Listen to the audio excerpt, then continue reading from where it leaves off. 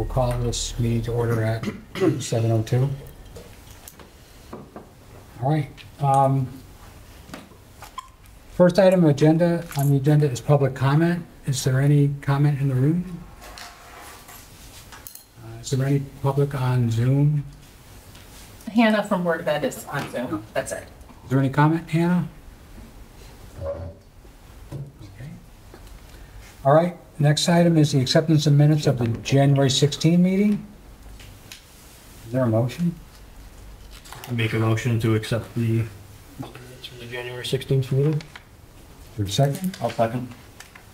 Any discussion? All right, all in favor, say aye. Aye. Opposed? Abstention? All right, that carries. Are there any additions to the agenda? Okay. All right, communication and correspondence. Let's see, a couple things I want to report. I did receive a letter from Nicole, talking about the upcoming annual report. So just a reminder, I'll be in touch with her or Kelly about getting that done. Also, let's see, I got some communication from the Board of Ed on an old business item about the return of funds on the high school project. And a couple of emails back and forth with the assessor that led to just prior to the grant list being shared to the file. Did anybody else have communication or correspondence that they had? Okay. Old business. Let's see, review and respond to the non-educational cost. I have it on here as deferred to the next meeting. I had some other correspondence with the superintendent's office that due to the timing of this meeting relative to Board of Ed meetings, we'll cover that at our next BOF meeting. Appointment to fill Board of Finance alternate. So I did receive from Mike a nomination for Jeff Hecht, who's here, to serve as the Democrat alternate. So I guess I have a motion to accept Jeff as the alternate. Is that what I'll make a motion. You want to just tell us a little bit about yourself? Sure. My name's Jeff Hecht. I've lived in town for 8 years. Been pretty involved with the community. A lot of people know me. Bob. I have 3 kids all coming up through the schools right now. And I just want to support the vision of keeping a small town small and making sure that we are sustainable as a community. Thanks, Jeff. I'll make a motion to appoint Jeff as alternate, Democratic alternate, I guess it would be, for the East Granby Board of Finance. Is there a second? Second. All right. Is there any discussion? All in favor, say aye. Aye. Anybody opposed? Abstentions? Okay. You ready? will do the oath now, Yeah. and then you'll... Then you'll be a member. Okay. Raise your right hand. You do solemnly swear that you will perform all the duties and meet all the responsibilities as a member of the East Granby Board of Finance for the town of East Granby in a manner that will benefit the welfare of the town of East Granby and its citizens, uphold and enforce the Connecticut General Statutes, the East Granby Code of Ordinances, and maintain a strict code of personal ethics, avoiding any situation that approaches a conflict of interest or violation of any law. So help you God. I do. You're a member of the Board of Finance. Thanks, welcome. All right. The next item is Policy Committee. I wanted to put on here to make sure that I talked about it. I know when we had the auditor's report last meeting, they talked about a purchasing policy, which I think is the policy that got us going with policies last year. We ended up passing a bunch, but we never passed that one.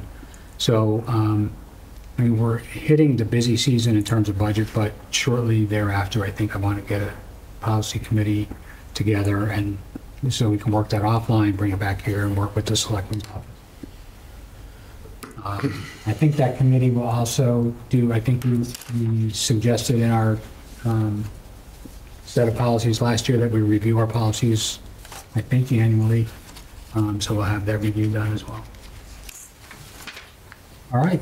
The other old business item was for the Board of Ed to just give us an update on the Middle High project closeout. We have the materials that I passed along. So you want to give us a brief summary, Missy? Sure.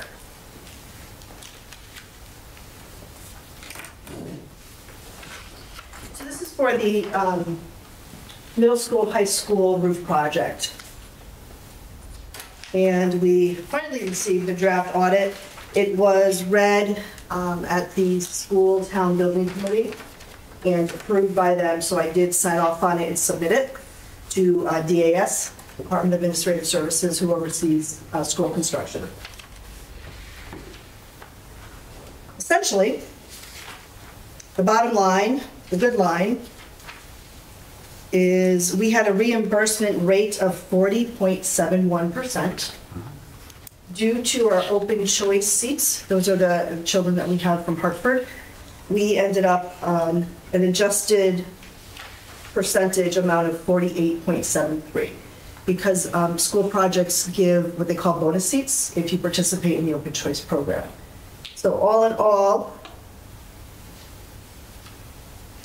the estimated balance due to the LEA, which is the town of East Granby, is $332,672.99. It's a little bit higher than we were expecting back from kind of what our math was when we were doing our final kind of in-house audits and calculations, so the town should be receiving that. Any questions for Missy? Missy, I would just add one little comment. There was a discrepancy on the audit where they were reducing it by a small amount because of the disagreement between the unqualified. Cost? Yeah. And I'm on the committee and we discussed that. I think it was like $12,000 or something like that. It was a small amount of money compared to the total. And the advice from our consultant was just don't touch it. Because if you challenge that, they can go back and go through the whole list of qualifications and sometimes they can find other things. So it's kind of like he thought it was a very good amount of money to get. So that's great. we went with it. Awesome. Just, I have a clarifying question. Did I understand correctly? We would have been at 40.71, but we went up to a 48.73 reimbursement rate due to the usage of choice. Correct. That's great. Okay. All right, and Thanks to Mike and the rest of the team that was on that committee. I know it's an extra lift for everybody to carry, so. It's nice to see money coming in rather than paying bills. It is. all right, thank you. Sure. And Kelly, if I could put you on the spot for a moment, we did trade an email in between meetings. The funds, when they do come back, will go to the Roof and Roads Fund. Correct. Not to the general fund. Nope, they go back into the roofs and roads, and then it would be up to, I'm not sure if it would be the Board of Selectmen or the Building Committee, but those funds still can be used for what the bond was approved, as long as they don't exceed what was approved at town meeting. So once, if they're not used, or if they are and there's a little left or something, and then the fund is closed officially, then anything remaining would go back. But those funds are still available for roads, or I think roofs are all done, but it would be roads if anything.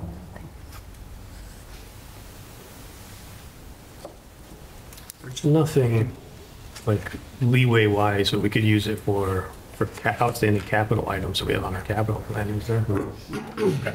That would have been too good. to be Nice true. tryout. So you could close out the fund with a balance and return it to the general fund and then move it, correct? I mean, you don't have to I think use that's it. a Board of Selectmen and a Board of Finance vote, right?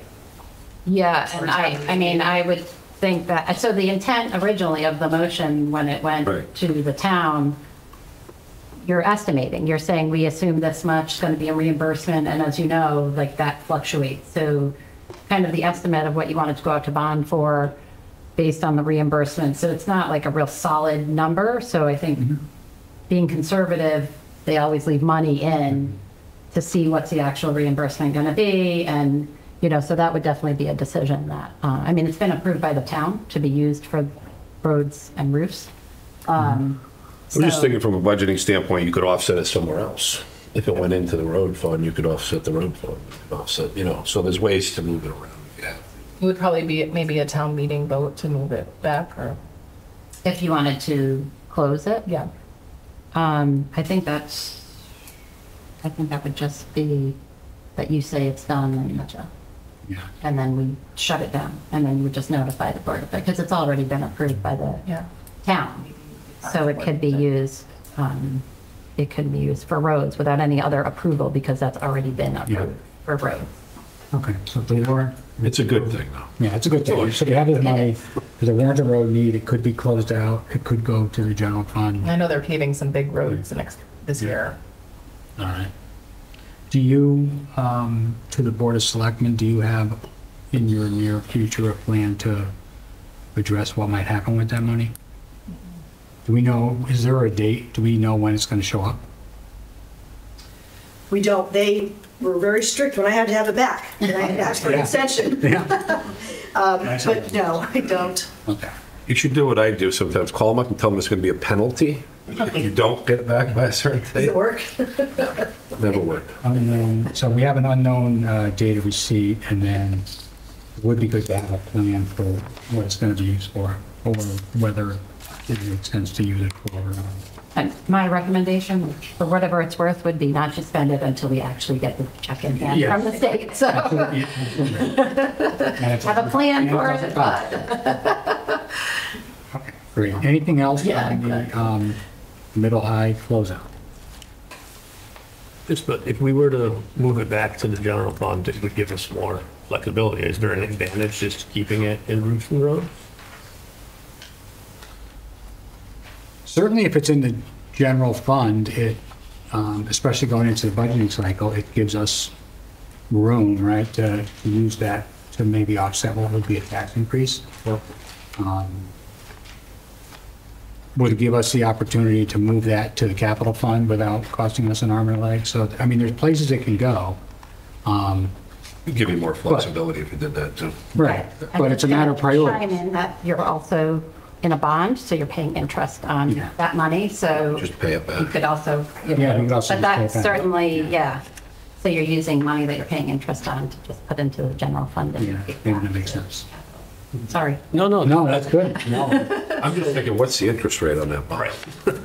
I think it's like 1%. Pretty good, yeah. It was from what we got. right before we got in there, right before. You'd be better off almost putting it in the I'd bank and have just to getting the see what interest. the net interest rate was, but, So I think what I'll do is I'll put it on the March meeting and just maybe we'll know more on when it's going to come and maybe there'll be some ideas about the plan or, you know, even if it's 2 seconds, we say we don't know yet, and we'll just move on. But I'll keep it as a topic when it makes sense in our meeting.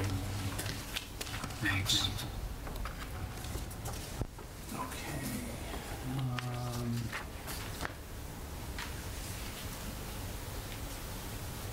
All right, on to new business then.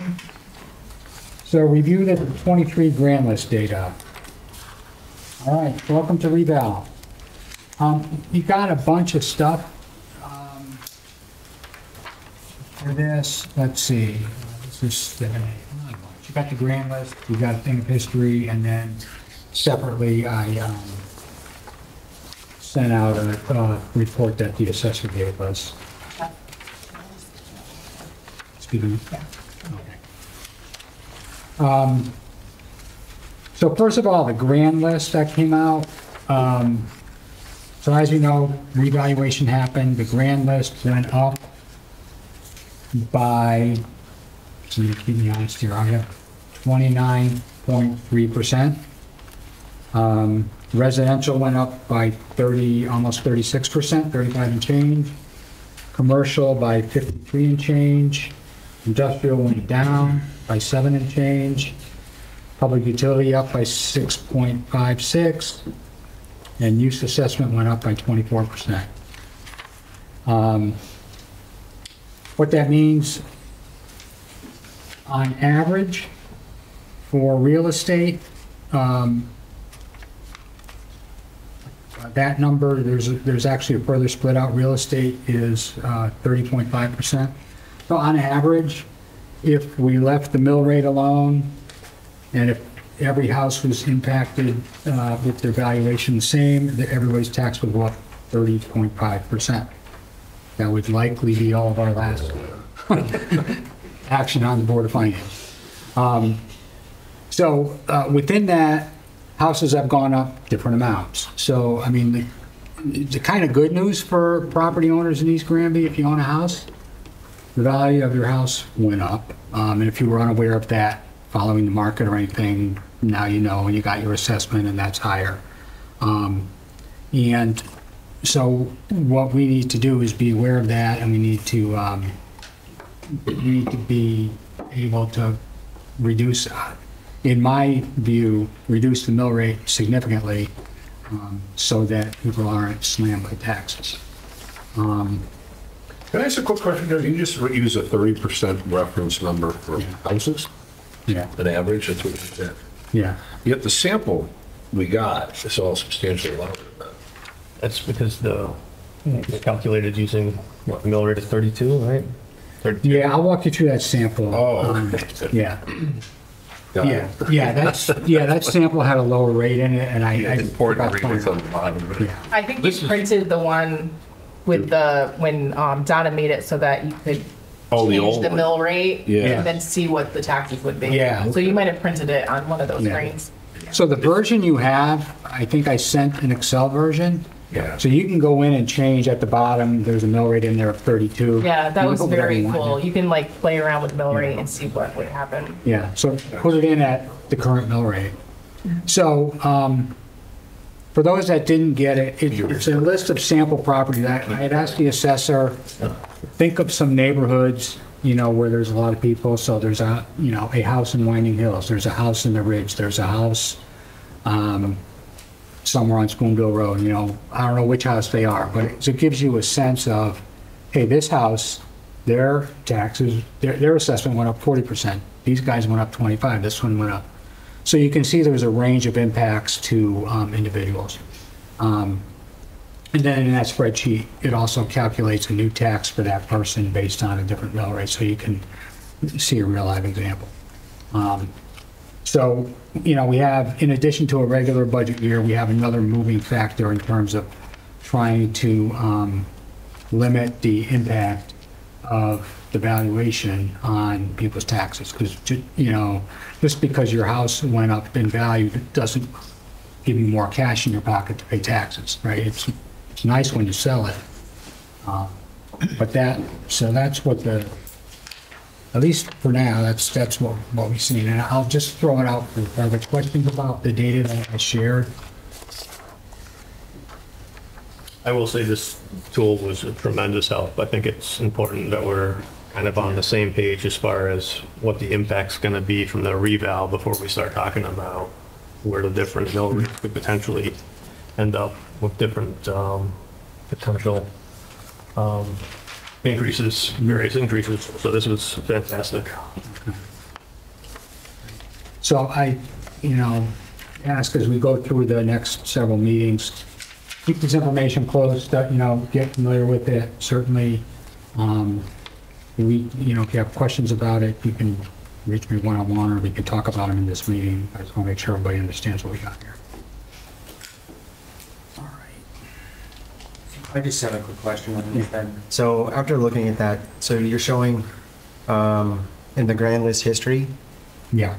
so for real estate, it's showing a percent change of the 2023, 2022 change was 29.37%, with an increase over 5 years was 32. That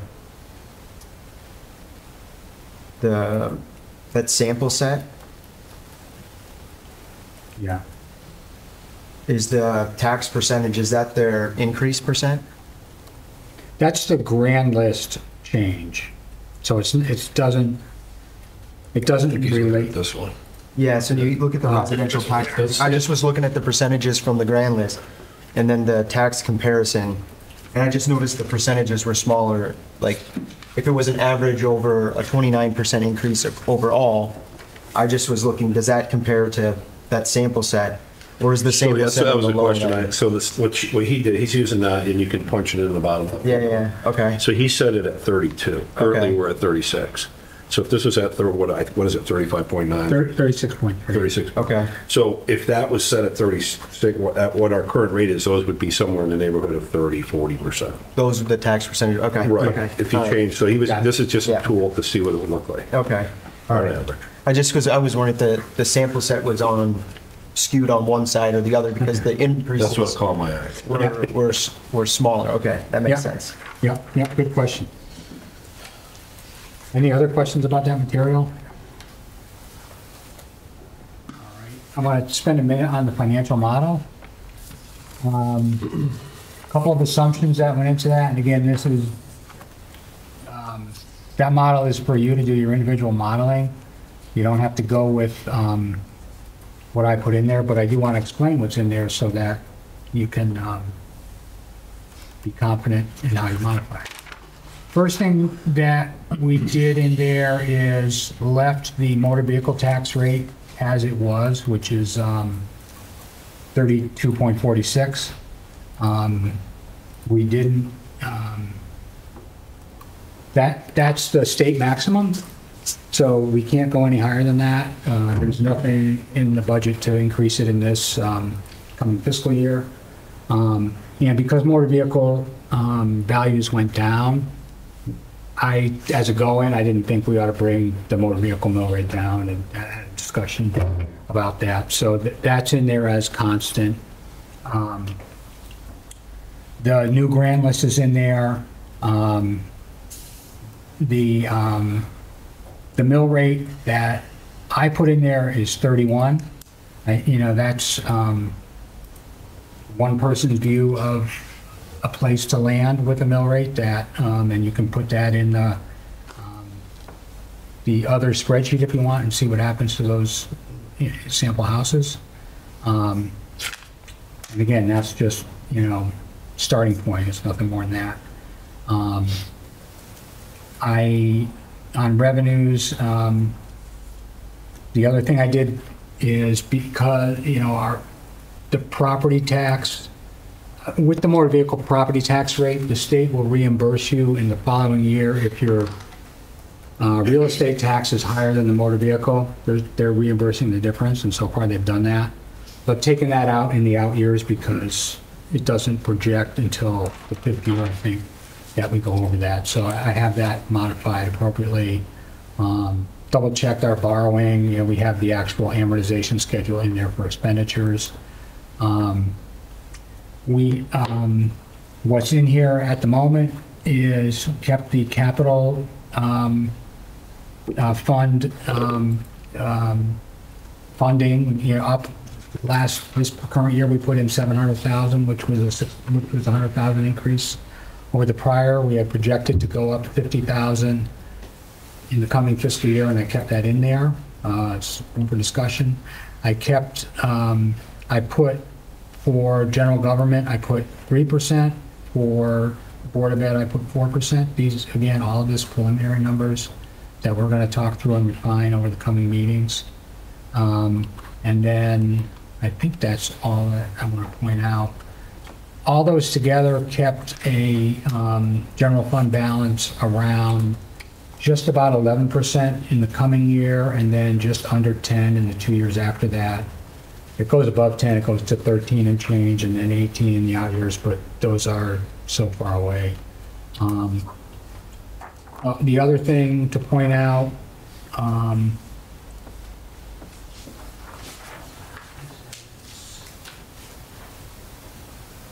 kept a 2% grand list increase year over year, so this year's big, and then back to 2% a year. That's been, the last few years, that's actually been very high, but, I did bump the mill rate change to 3% in the 25-26 year, but I left it at 2%. Again, that's just been some stock numbers that we've had in there, but I couldn't get close to 10 in that 10% general fund balance without doing something, so I bumped the mill rate down here. So also, That's what's historically used 2% because it's been the average, right? Yeah, it's been an average, yeah. So what you can do, I know we have a couple new people, I mean, what you can do with this model is, it's explained on the instruction page. And I'll just ask you to disregard it. There's some slide data and publication data tabs that get populated at the end, but it's usually something that I have to do manually in there. So you can play with, according to the instructions, you can put your own percentages in there for general government or Board of Ed or mill rate. Just look at the instructions and see which tab you do those on. It's pretty, generally speaking, you don't do anything on the summary cash flow page. You want to mess with revenues, do it on that page, and expenditures, do it on that page.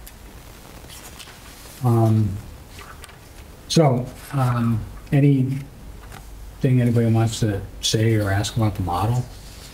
Can I ask one question about, so I noticed that we have a collection rate of 98%. Is that historically what we've had? Or is that just something that the state has? Are we above average in terms of mill rate collections? I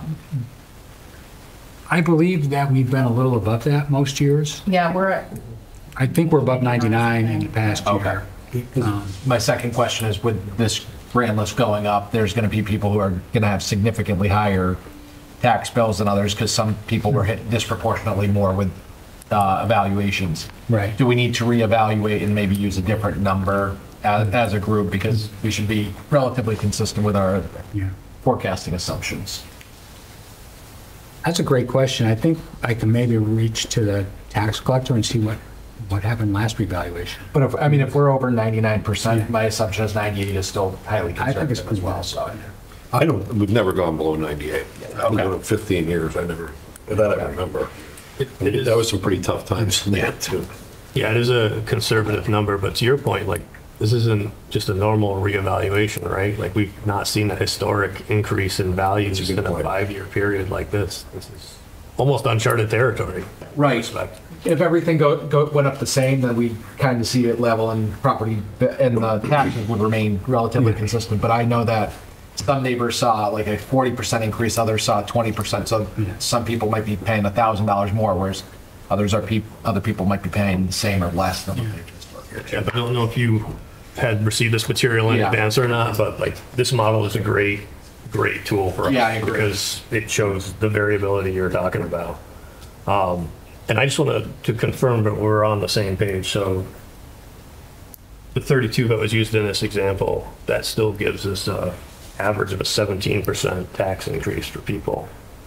So if we were to go with what you have as a model now with 31 as a mill rate for real estate, that's still a 13.67% tax increase on average, right? I'm going to agree with you. I haven't noticed. But yeah, Okay. I'll agree with you. I think it's probably worth plugging in.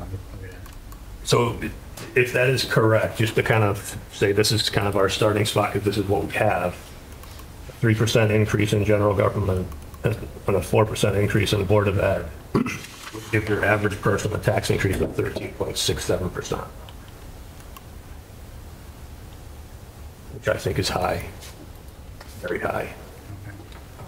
I know there was a lot of outrage about a 6% increase last time.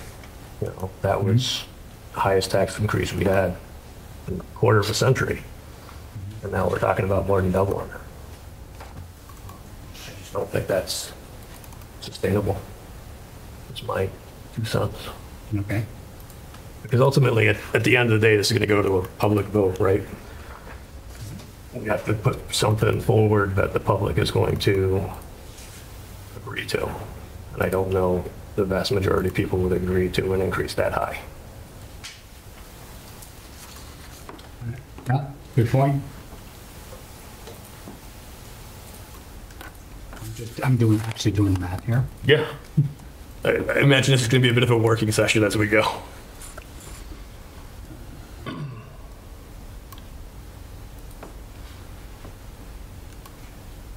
So I have a question for you.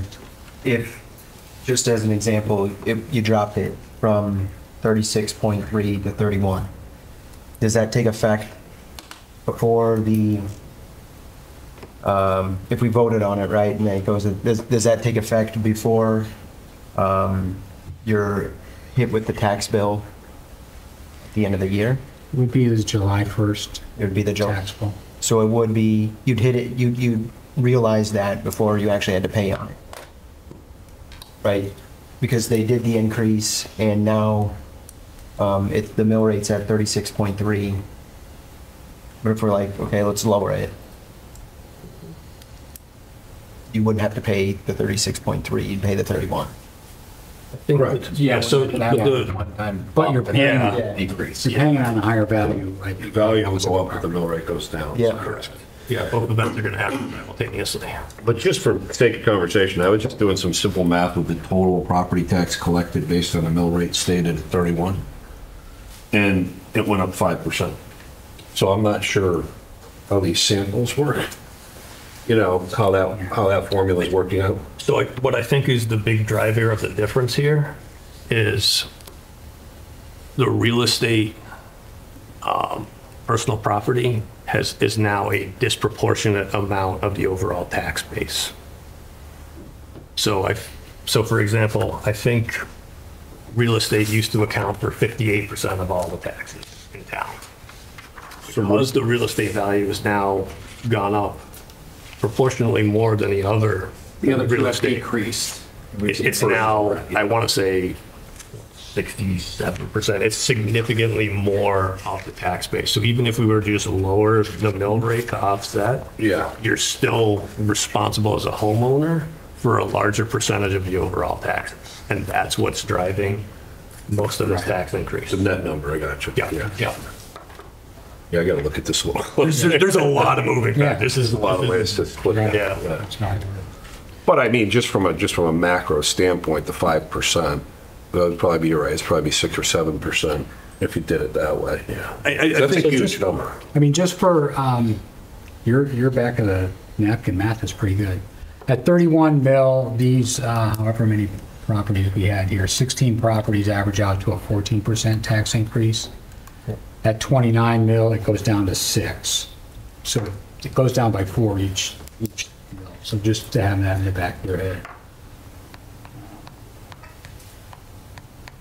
Psychologically, having something below 30 is a big thing for them too. Yeah. Yeah. It's,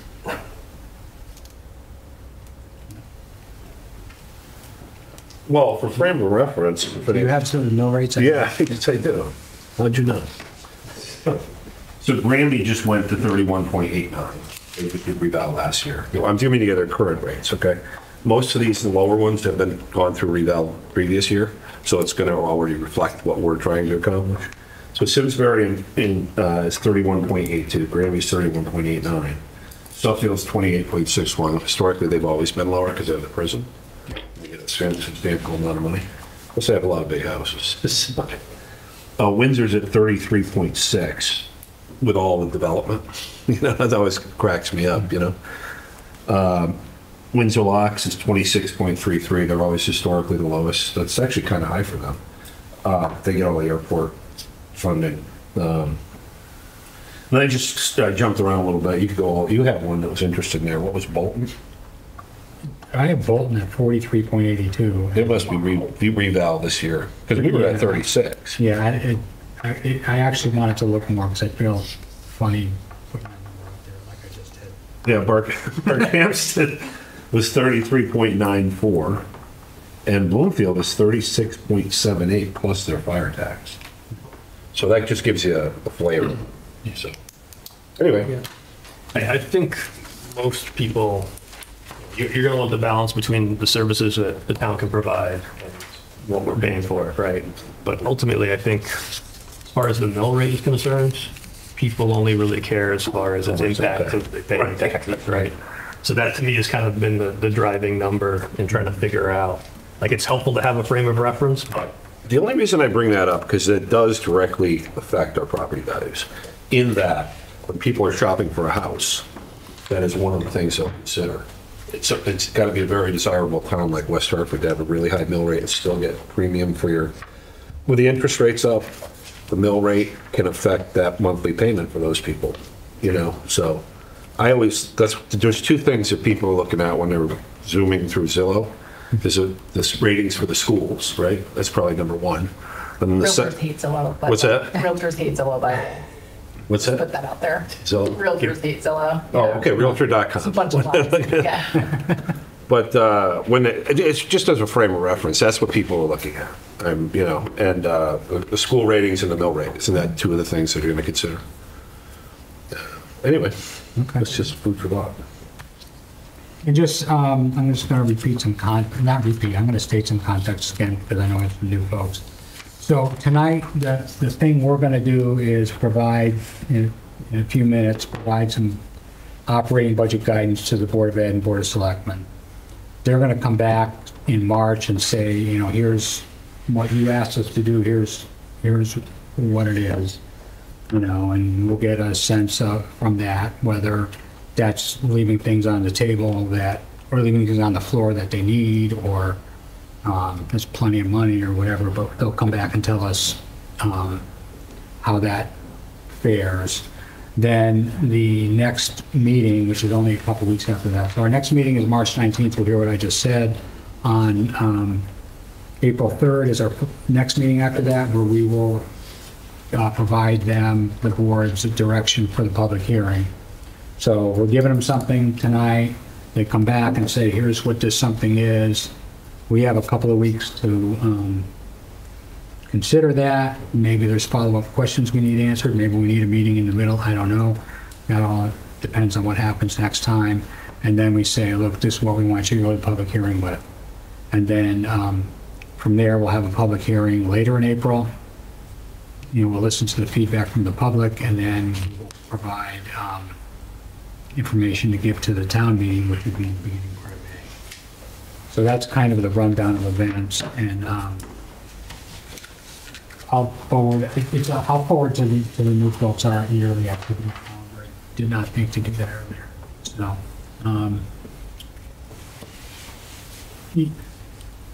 you know, I should point out, I think in prior years, the direction that comes out of this meeting has typically been viewed as a floor, like under which, well, they told us to come back the first time with X and Y. They'll never go under that. So I'm not sure, you know, I think I'm going to put an asterisk on that because you know, we have so many moving parts. I think we're going to try and give you one that we would never go under, but the fact is there's a lot here and there's a lot of public feedback to get. So I just want to say that up front so in case we find ourselves there. I was actually surprised when we had our meeting at the high school last time, we did the 6%. Yeah. You know, one of my fears was that we were going to get feedback that said, this is too high, we need to make a change. And at that point, we would have been forced to come up with an arbitrary number that lowers it without knowing what the impact would be, right? Like I got nothing but the utmost faith in Missy and the Board of Ed to say, all right, it was 6 and now it's 5, to do the best of that number. But I don't think it's a good way for us to govern if we don't know exactly what the consequences of that are.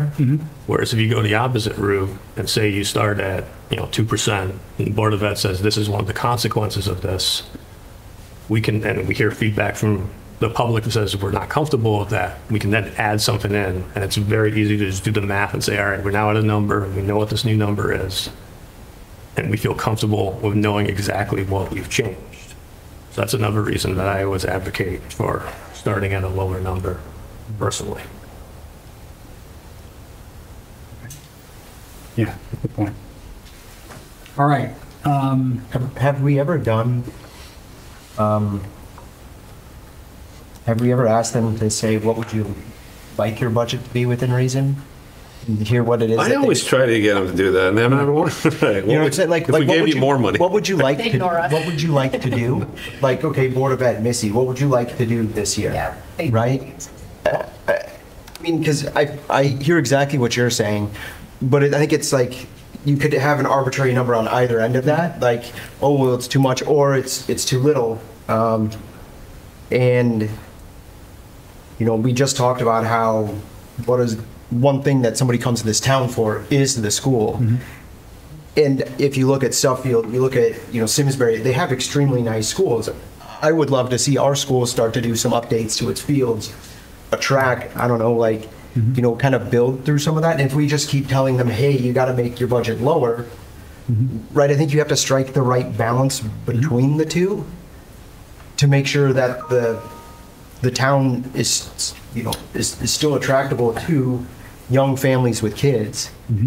Yeah, you're right, and I think that's what's nice about this board is I think we've got different representation on how different people feel throughout the town, right? So the important thing for us is we need to put forward a budget that the town will approve at town vote, right? Yeah. So we're gonna have, to your point, some sort of compromise. There may be folks that want to do more spending, more involvement and investment in the school, and there may be others who are like, I can't financially afford that from a taxing perspective. So in my mind, our goal is always to have a budget that will get passed by the town, right? Because if it doesn't, then we're going to come back and we're going to tweak it. And from a process standpoint, like I said, I just think it's easier to add in $50,000 item and then just crunch the numbers versus if all of a sudden we get a lot of feedback at the high school when we present this, oh, it's too high, you're not going to be able to just easily carve one thing out. You're going to have to come up with a new number and not necessarily know what the impact's going to be before it's then gone to a vote. So that's where I'm not as comfortable with taking that approach, if that makes sense. There's the other concern though too. Sometimes when you put out a number, people get that number stuck in their head regardless. So if it's an unobtainable too low or too high, they're going to hear that first number and that's what they're going to stick with. So for those people who want the lowest taxes possible, if you lay out a number and say, we can make it, you know, 3% is the bare minimum, they're going to hear 3% and that's all they're going to focus on. And if we do 4%, they're going to be frustrated because their voice wasn't heard. So I think both ways there's consequence. Yep. We're going to have to compromise, right? And I think we've got a good group here of a variety of different opinions to get us to the right place to represent the town. So. And I invite, and I think both boards would do this, is tell us, you know, if we come back with a bad number, tell us what a good number is. And tell us, even with whatever number you came back with, what you left on the editing room floor. I mean, tell the public and tell us. I think that's valid. We should see that.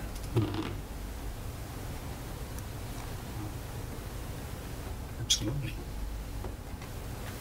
So knowing we have to provide direction, do we want to get into more of the specifics? Well, yeah, I was just about, where are we on the agenda right now? Are we going straight to guidance right now? I think well, go ahead. I think we've gone through A, B, and C, 7A, B, and C. So reviewed the grand list, reviewed the model.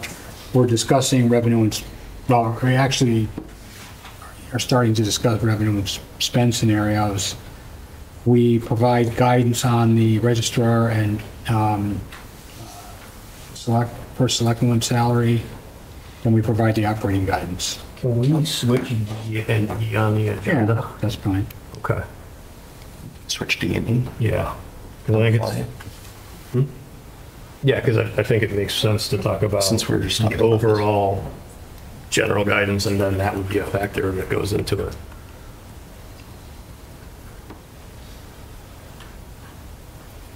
So we're going to go to 7E, which is we're going to go right into provide operating budget guidance.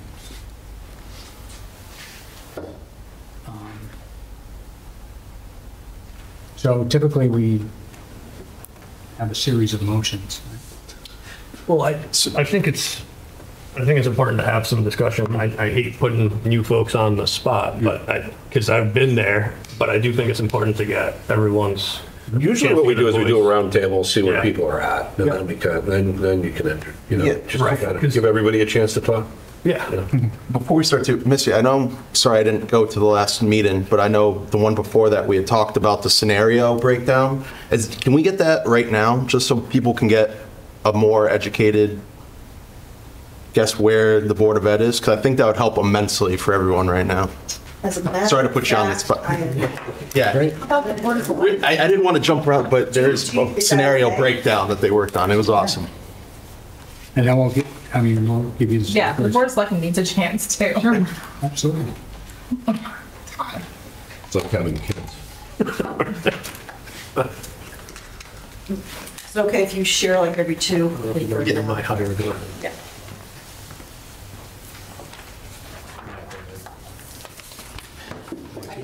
Take a look at this and.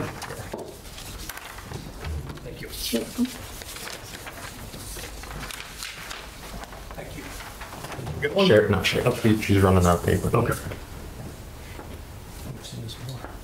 That's what we're working on, yeah. We'll work on it last time at the workshop. I'm happy to That's what speak. You want me to talk a little bit? You want to just look at it first?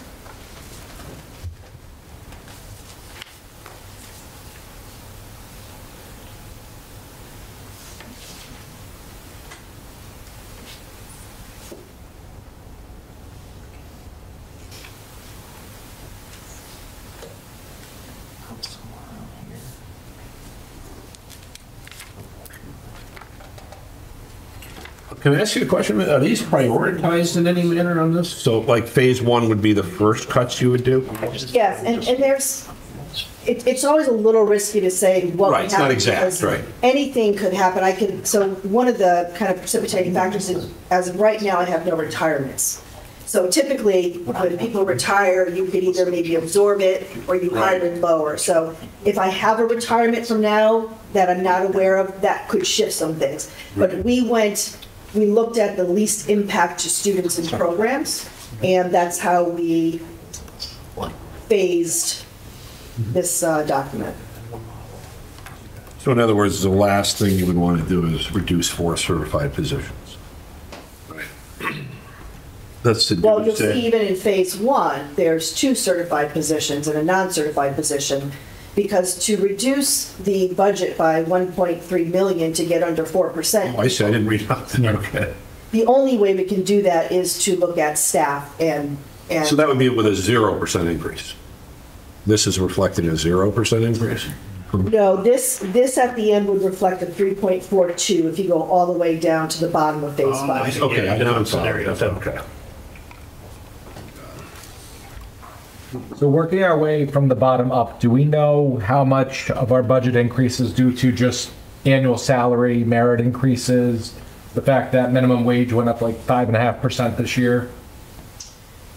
We do, we factor that all in. So all of these numbers are as actual as we can. So we took all of our certified teacher, where they are in their lane and their step for next year. So whenever we have an actual number, it's certainly factored in. We did our best for healthcare, transportation increases, fuel increases. Yeah, I'm just wondering if we have that as, It's factored in. I know it's factored in, but that way we can show our retention is driving this much of that, because that's another thing that parents like to see is high retention rates of teachers and staff. So if we're showing we're spending this much because we're moving teachers up a tier and we're getting quality candidates versus first-year teachers. That'll be actually at our town meeting Okay. on February 27th Okay.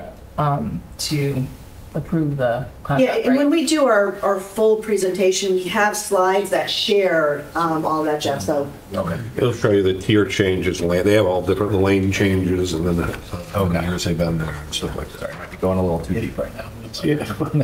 It'll all be discussed. So maybe I missed it, but so you said you'd start at 1 and move all the way down. What would make you enact phase 1? What would Just to make make sure us, just so I Depending on our understand this right. guidance. yeah. So it's historically, from 2016, just to give a little context, 2016 to current year, we've averaged a 2.38% increase. And we have given back to the town in that same time frame about $780,000. So fiscally, we are very careful and plan as close as we can to with the really core staff we have. So in the past years, as I've said before, and I will repeat myself, This was forecasted 2 years ago. 2 years ago, I expected us this year to be at a 9% as a rollover, which we're pretty close. We utilize our grants with salaries, which is a perfect way to utilize them, which is fine. But we knew 2 years ago we wouldn't be able to sustain that, because it's not that our grants are running out, because this really doesn't have to do with putting personnel into our ESSER grants. This is primarily our open choice grants. So each year we can roll over the previous years, but we are in current year. So just to give an example, last year we had 1.3 million in salaries in our grants. We only have available 1.1 million this year. So that's an immediate 200,000 that we don't have, let alone year after year we move more people in. So this budget is a direct result of what we forecasted 2 years ago. So there's absolutely no surprise on our part. I don't think there's a surprise on your part if you've been here. We are not declining in our enrollment. We're not growing by leaps and bounds, but we're not declining. So we've been pretty static with our enrollment, which means we looked across our K-12 to see where we could absorb maybe higher class sizes or less FTE, so reduce some of our staffing so that we keep programs, but save some funds on the other side. So when you're referring to full-time certified positions, are those teachers? That could be teacher or administrator. Either one. Yeah. You don't have a whole boatload of administrators, so. We don't. Is it also speech and specialists as well? Correct. That's all considered certified staff. Well, I'm just going to be blunt. How can you cut 11 positions? I can't. I mean, you're short now? Are we short? Yeah. No. No, so We're you're fully staffed. everything, okay. Yeah. So does the 10.42, does that represent like a same services next year as this year? Correct. And a couple things in the top section, like reduce healthcare, revise bus routes, are those even doable? Like, how much control do you have over it? Right. So we looked at our healthcare line and we said, all right, it's a little bit of a risk, but we took 150,000 out of our healthcare line for next year. When we started, I think we're at a 15%. The quote has come down a bit, so we're able to adjust that. We're hoping that it comes down even more. Typically that happens. We are kind of where we are right now. We do have our agent out there, negotiating for us. Sure. So, I mean, we could probably ask 1,000 questions, but when you say something like reduce healthcare line, what does that represent? What would you be reducing?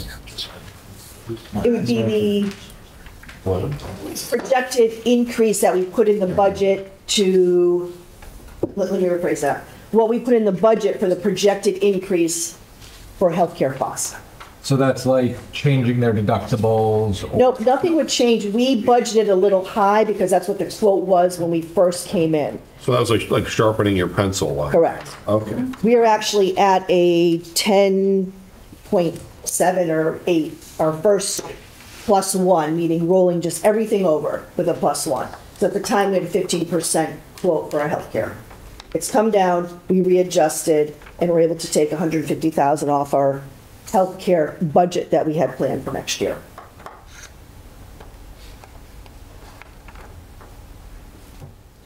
So like revised bus routes, that just means kids are on the bus longer? They have bigger routes? Correct. Yeah. We are reviewing our bus routes to see if we can sustain 6 routes rather than 7. And still be within our policy of, time on buses for children.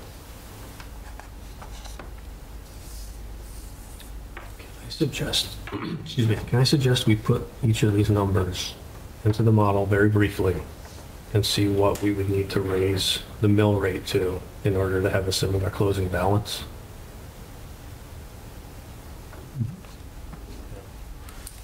I think that could be pretty timeless. Yeah. I mean, we can play around We with could it. just give a general rule by looking at the numbers. Yeah. 100,000 is, because I think it was 77 million or 770 million miller. With the 3 and the 4% increase and the 31% mill rate, we said we were at a 14% tax increase. Well, Well, no, that's those just on, sample that's just on houses, housing That's- property, yes. but, vehicle taxes will go down, offsetting a little bit of that, so.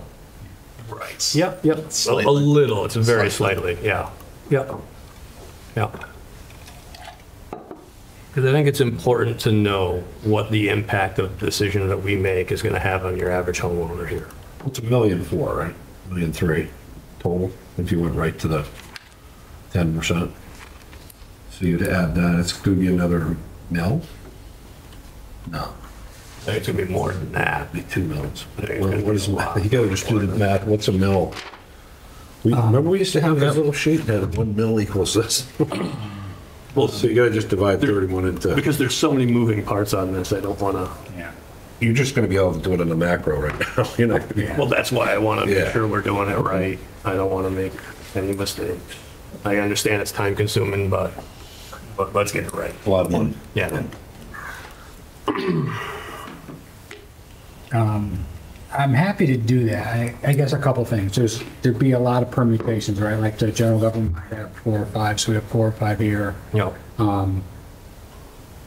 We have information yet to come at future meetings about the impacts of, I mean, this is great about these impacts. I don't know that the general government is set up to tell us impacts tonight, but, And I just have one more comment, if I may. I looked at our capital request for the last 3 years as well, and we've utilized, and we appreciate and thank the town very much for $417,000 in capital funds over the last 3 years, with a $200,000 that we had in our typical October request Yeah. that we ended up not requesting because we were able to fund some of our capital projects through non-lapsing grants and in-house. So, again, we appreciate everything that the town and the Board of Finance supports us. I can't say this is a unique year because we knew we were going to be here. So we're doing our best to keep, but we did sharpen our pencils, as I said. We have compromised. It is my responsibility to ensure that we have a comprehensive and a strong educational program. and we appreciate the financial discipline the Board of Ed has shown. You guys have returned money. You've used the non-lapsing fund judiciously. Absolutely is noticed. So 1 mil is 773,000. I got 875,000. Did you? Yeah. Yeah, let's Using do it in the which one? spreadsheet. Let's, What? Using the spreadsheet? Using the finance calculator. Did it work? Yeah. Okay. I didn't put it in, I just did some, What did you come up with? $875,000. Because that's backing out the vehicle tax. Okay. Yeah, I just used the blended one. I would say it's 776, so we got 3 different numbers. That's why, let's wait, let's do it right. Stuff done. So if I put 10.42, it matters what I put for general government, right? Yeah, I think we leave general government at 3% just for the sake of argument if we're talking about Board of Ed now. And if we want to get to a 10% fund balance. Do you have the other spreadsheet over you? You kind of divide and conquer. This one. So if we take the mill rate that Jeff gives us, and then maybe take the average tax increase, it'll give us kind of a frame of reference. Yeah.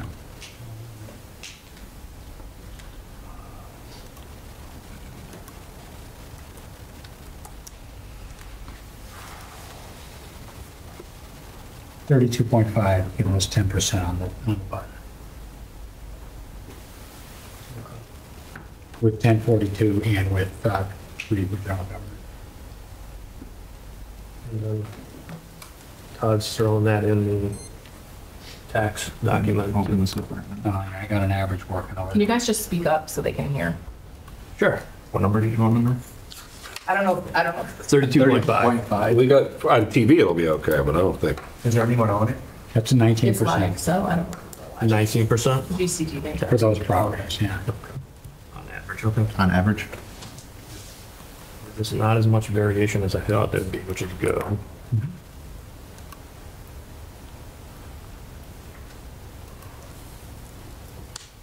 Want to see it? I want to see one go down to 7.89. Just for fun. Sure.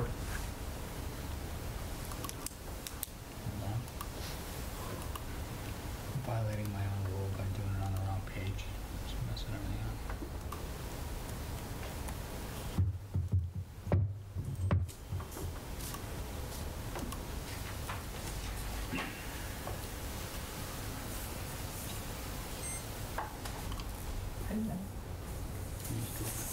Change, I guess.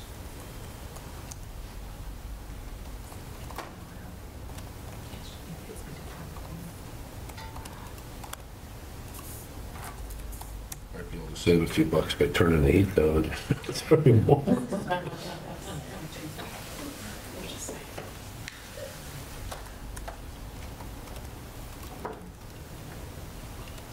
$31.9.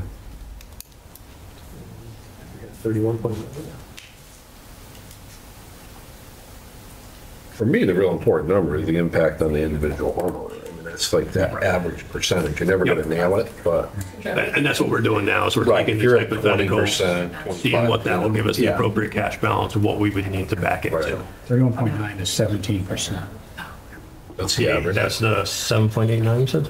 7.89 with a 31.9 mill rate, and that's going for a 10% general fund balance, Yes. and that's a 17%. That was close to what you had on module originally, right? It was 3 and 4. So you're saying 3 and 10 is still at 17? The model was at 14. Is that 14? Oh, the model was at, I'm sorry, yes, I'm looking at another. Well, first I'm of looking at all- what was originally in this. Yeah, and that was I not related apologize. to the model. Yep, yep, you're correct. We keep going? Yeah, keep going or not? I'll do another one if, I mean, Do you want to do 4.75? I'll I do think 4. it's important to have the different ends, right? yeah, I mean, it's starting to show that it's not. I know it's a little more time consuming, but say we do it all. I'm okay with that. Sorry, Jeff, I don't sign yet. You work the model a little bit quicker than I do.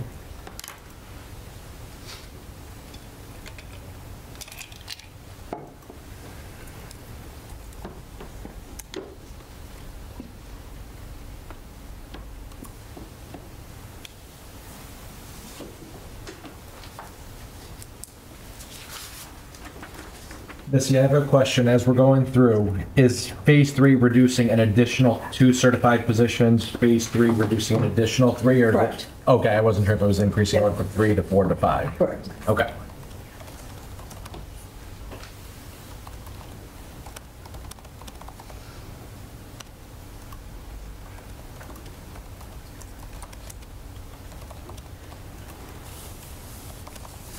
So 4.75. 30.9 mill rate. Gives us 10%. 30.9. It's real close to the number you modeled, 4%. Yeah, that's 13%. 13% average tax increase. Okay. So the 10.42 is 19, 7.89 is 17%, Yeah. 4.75 is 13% tax increase. Mhm. Sorry, I'm not speaking loud, I know, I apologize. It's So, just Nicole is watching live and she can't hear anything. okay, so. yeah, so just, Not this, but that. And I don't blame you for mumbling those numbers. Yeah, I mean, Yeah. it's fine if you're just looking out now. yeah, we're just trying to Yeah. turn this more into a working session than I think we envisioned, right? But I think it's important that we get the right numbers. So just to kind of recap, we had, So what we did here is left the general government at 3% for now. So I think we have to come back with a couple of general government scenarios as well. And we just put Board of Ed at the 10.42. What would the mill rate be that would support a 10% general fund balance? That's with no other changes, like we could cut capital, for example. We could say we're going to take a hit on what we want to send to capital, but right now, we didn't change anything else. So that would be a 32.5 mill rate, which according to that sample list of properties, again, there's nothing to tell us that's representative of the whole shoot and match, but it is something that I think anybody who lives in town could find a neighborhood that's like theirs and at least have a sense. That averages out to 19% tax increase for those 16 properties. So all those same assumptions, we went down, you know, we skipped one, went down to the 7.89 scenario. Mill rate of 31.9, that's a 17% average tax increase for those properties. Skipped another one, went down to a 4.75 increase. That would be a 30.9 mill rate and a 13% tax increase.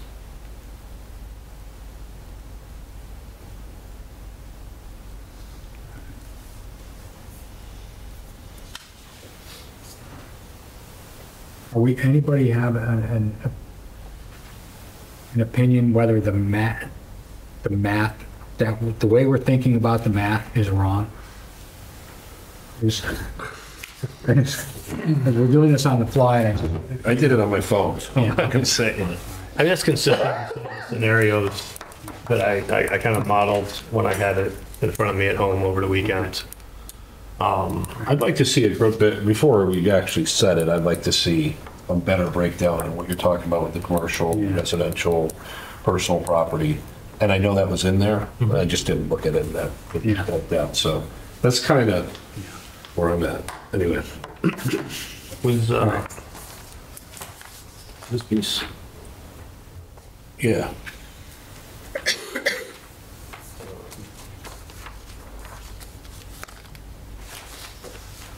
And just kind of, we got to have, there's a lot to hash out here. I mean, you're really looking at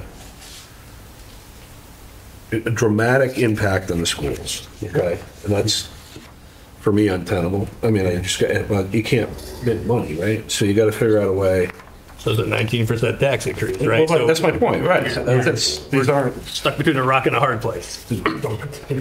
I mean, obviously, we can't go give them 10.42%. I think that's just not, I don't think that's good budgeting in any standpoint. But you get below that, and I'm not even sure. I mean, the barometer to me is, again, what will the town agree to and vote on, right? So obviously, if there's too much of a slash to the school services, a lot of people are going to come out and vote that down.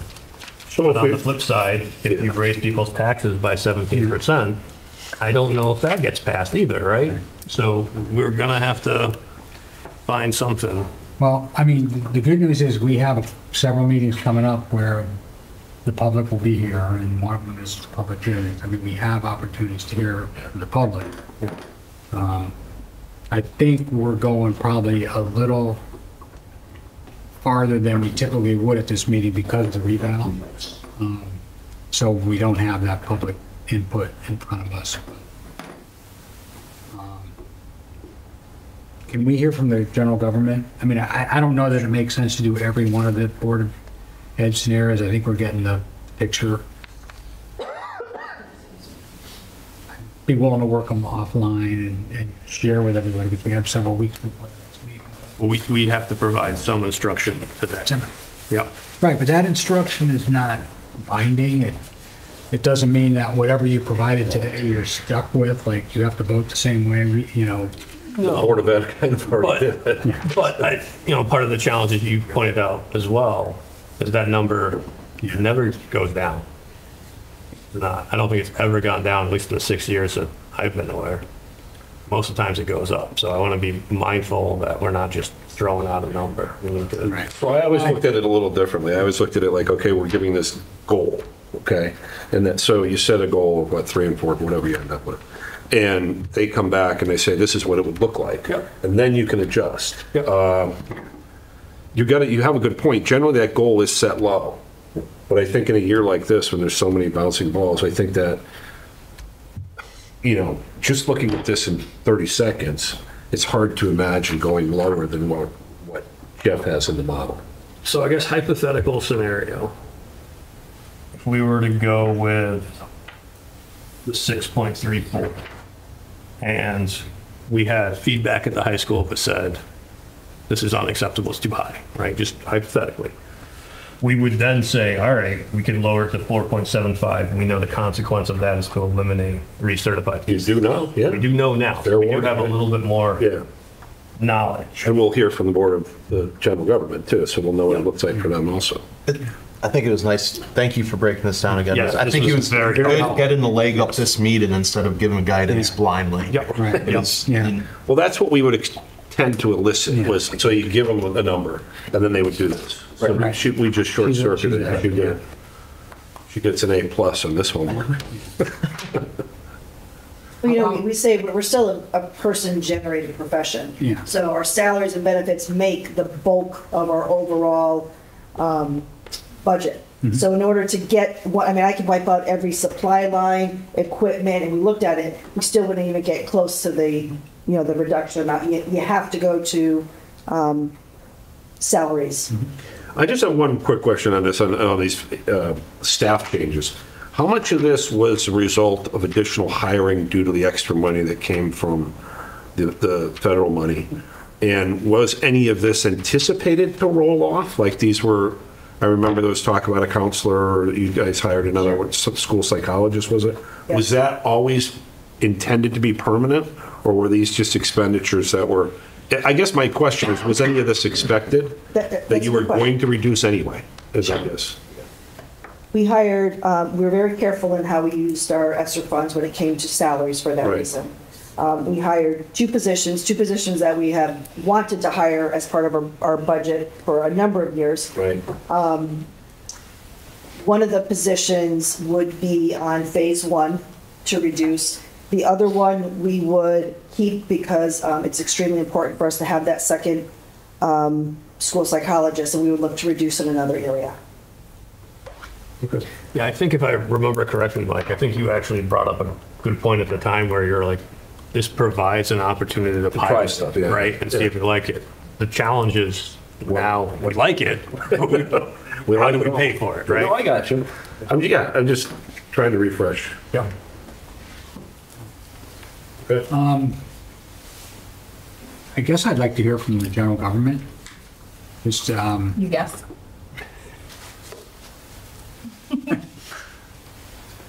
Yeah, do you want to talk? Sure. We compiled our FY25 budget. It's preliminary, using directional data. And we have some expenses that, haven't been locked down yet because we're still waiting for rates and that type of thing.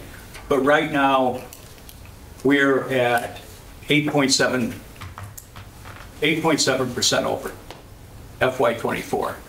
And that equates to $475,000 approximately. And the drivers behind that are adding an 8th officer, salary, benefits, fully loaded costs, and also bringing the ARPA folks back in full-time. Well, So at the hours they're at now. Right, So exactly. no reductions in Right. Yeah, so. That's all in. So, some were full, some were part, but that's basically taking the ARPA money and bringing the ARPA money back into the budget. So what we did is we took a couple of different cuts of the 8.7%. We said, okay, if we removed ARPA, if we didn't bring the ARPA funds back into the budget, we would be at 6.7% or 365K over. And as far as adding an 8th officer, along with no ARPA, we would be at 4.7 or 257K over. Those are our big cost impacts. So it's ARPA and the additional Right. police officer. Okay. Right. And just one more thing, Mike. The other one, it's not as big of an impact, but it would be the fire department, because what we're going to be doing is bringing the capital, the maintenance back into the budget. And that's reflected in that number? Yeah, everything's in. Everything is in. The only thing is, Get it back. it's directional data. It's still early in the process. The numbers aren't locked down completely. But I am comfortable from a directional standpoint, as far as having a discussion where we're at right now. So I guess Pretty simple. one quick question was, you said without the ARPA, without the 8th officer. So. Could you speak up, Oliver? Sure. You said without ARPA and without the additional police officer, that was Yeah. 4.7? That would have, let's see, 4.7. Okay. America Rescue Plan. So you would, Sorry. how does that work? Because that was something that we brought on an additional officer due That was to. my request for executive session. Okay. Okay, just getting back to the ARPA, that's just the staffing that was added with the ARPA funds to provide additional services to the town. Yep. Is there a number of people, how many people was that? Was it mostly part-time, full-time? It was to bring one part-timer to full-time and benefits, and a second to full-time and benefits, and then a part-time, and then part-time and benefits. So it That's was- included, so Yeah. it's an Yes. additional. Yes, it is. Yeah, So if you kept them where they were at, do you have that number? yeah, that's the 8.74. So could that be brought through other means? Because I know at least one FTE and a part-timer are Parks and Rec. Could that money be raised through increased Parks and Rec fees? Is that something we would look Yeah, I to mean, do? I've had conversations with Alicia about it. Okay. So, right, so it's two of the employees are with Park and Rec. One part-time employee and then one making them a full-time employee and benefits. So we get into the weeds a little more on the general government, generally, okay, because, it's our purview. But when are we anticipating having a line item? Because we're making a lot of, we're trying to speed up the calendar a little bit this year, so we don't, at least I think we are, just to get as much information early, because this is a lot to digest, and there's a lot, even with the ARPA transition, that money's going away, so now we have to say, there's a lot more considerations this year than normal, I would say.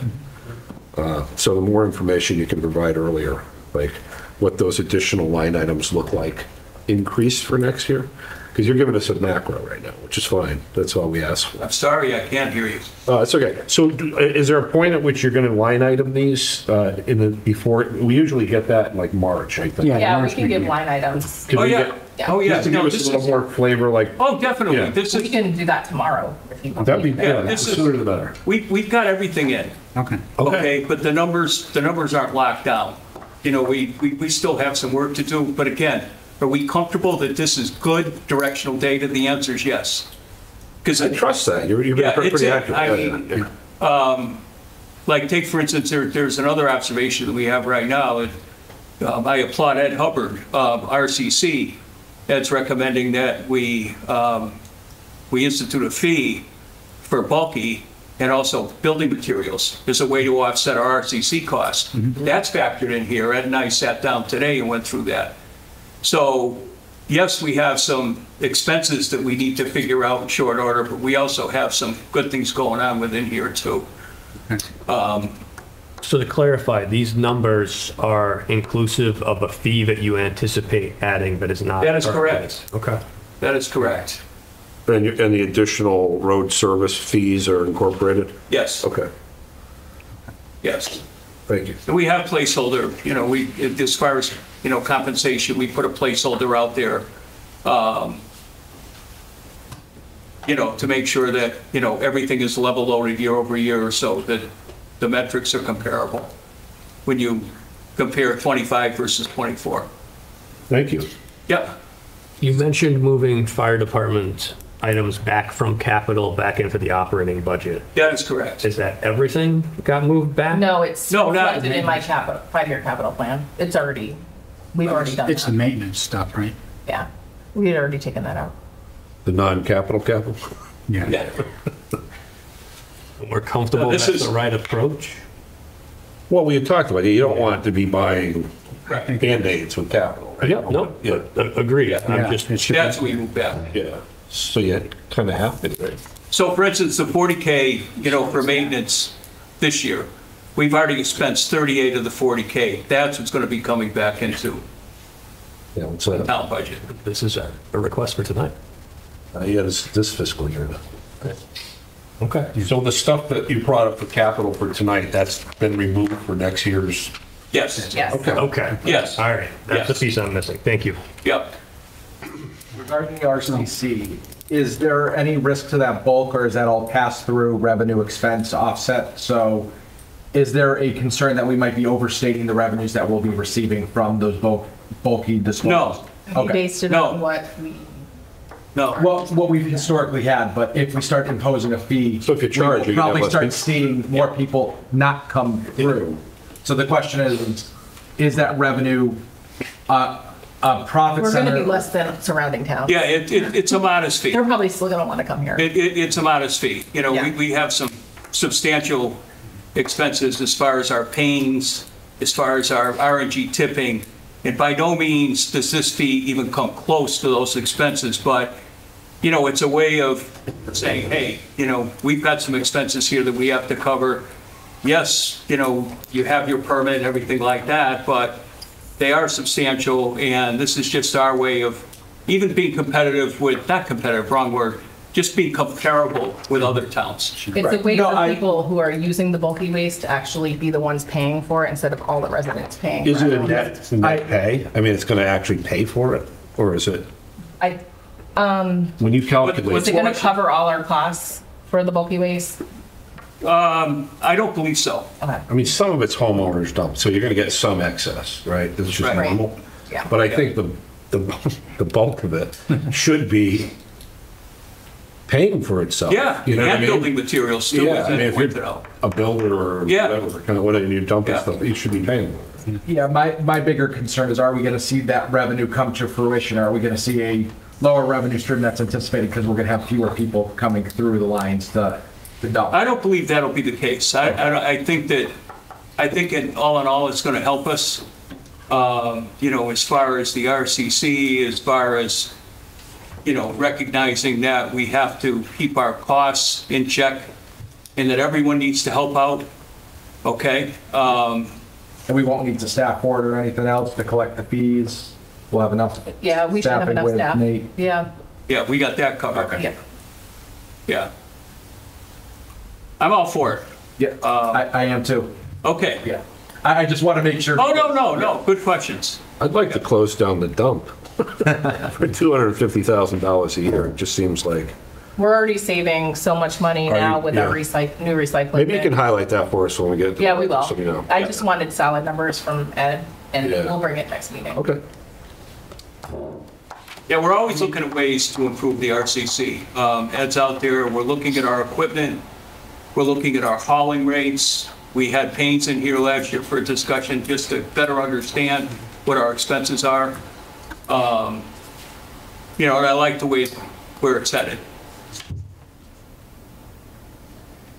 All right. I know I personally have trouble with the ARPA positions because I know as those were happening, members of this board, I don't know if any of them are still here, but definitely raised questions like all the guidance about ARPA funds was don't use it for staff because you can't, you know, you're creating a cliff. So, The employees are very aware of that too. They knew it's actually sooner than we thought it would be. We thought we had another year with Yes. it, but because of the It's gonna be ARPA 26. rules, they Yeah. Only changed make you that. spend it there.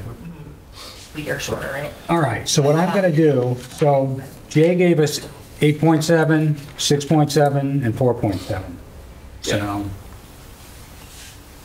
and I'm going to put in 6.7.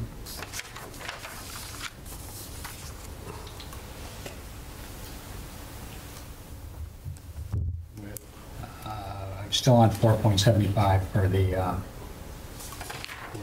I'm going to put in 6.7.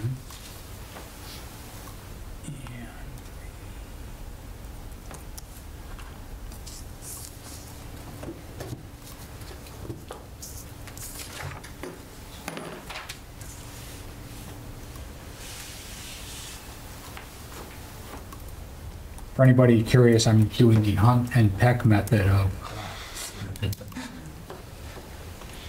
So something like, so 6.70, I got it. 4.75, 6.7.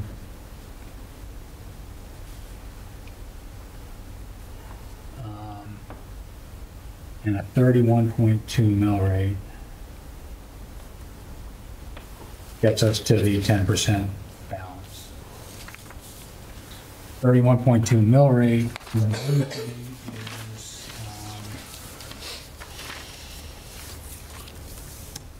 average is 14%.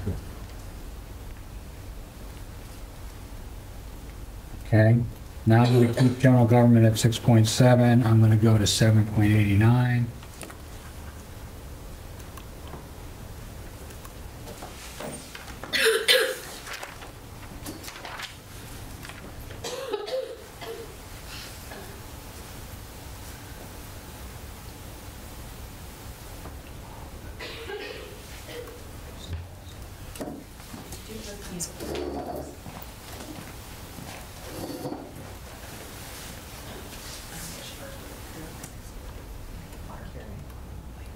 $32.2.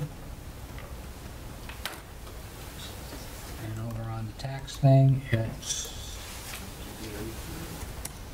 18. I guess I should probably have some decimals on this. 18.0,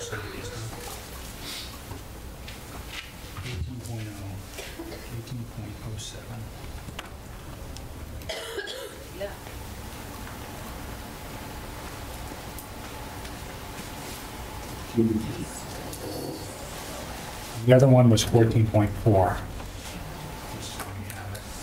Got them all. Can you? You got them all. I'm kind of, can you do 4.7 with the 789? The 4.7 for Board of Selectmen. Yeah, I'm going to get there. I'm doing 6.7 on all three of the Board of Eds first. Oh, okay, cool, thank you. So this is 6.7 with 10.42.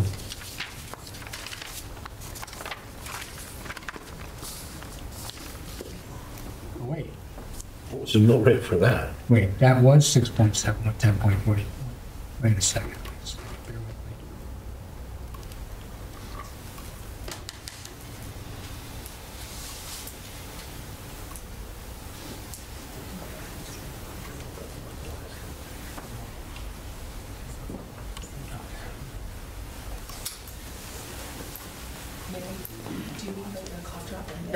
No, it's still too warm in here. No, it is, but thank you. It just finally got to me. But thanks. What is this model we do it in this? When the numbers change.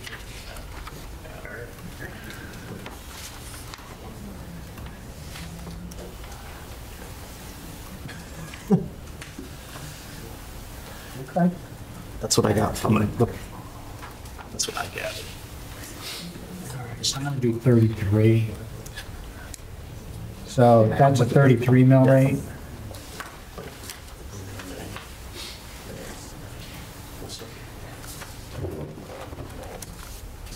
And that's 21%. What was the mill rate on that one? 33, so that's the 6.7, the 10.42, that's 33. And that was 20. I'll copy them off. And that's 21% tax increase. And I'll put all these, that coming, it may not be tomorrow, but within a couple days, I'll get these out. Maybe I should. Okay.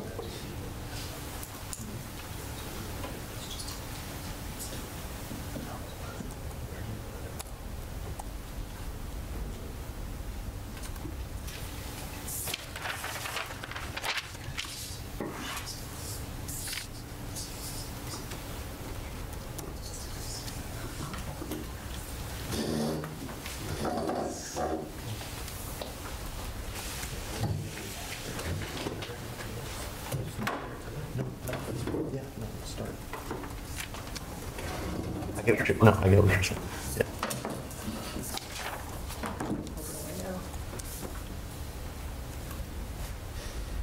Okay.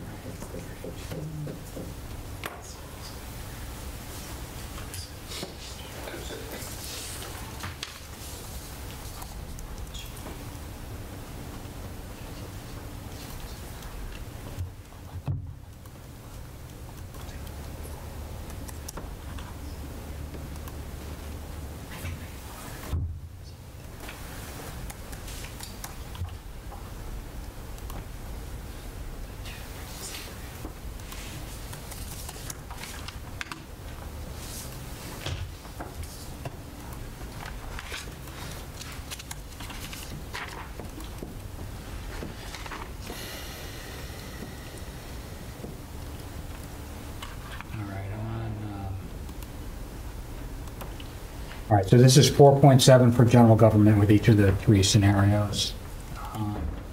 With 4.7 Board of Ed, it's 31, and it's 13.67 tax. 7.89 Board of Ed is 32, 17.34. And with 10.42 Board of Ed, it's 32.75, or 20.09.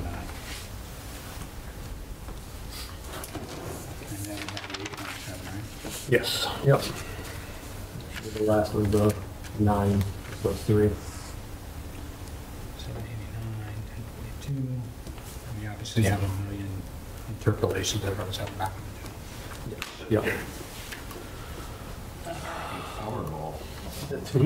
There we go. Spend the town's money on Powerball tickets. All right. 4.75 and 8.7.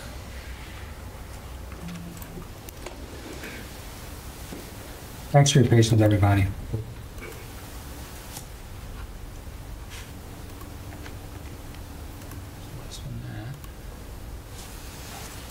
Again, thank you for providing the breakdown of the different scenarios and the impact for those, because that is extremely helpful for this.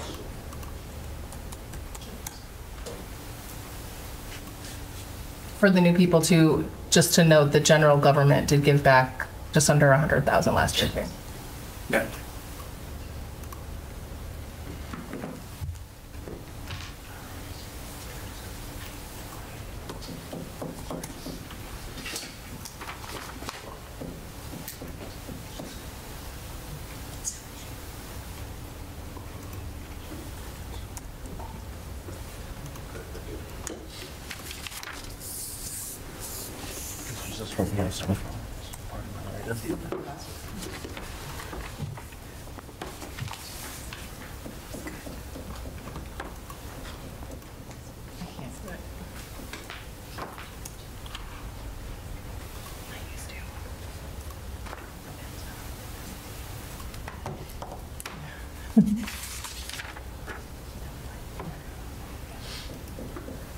It's hotter now that I open the door.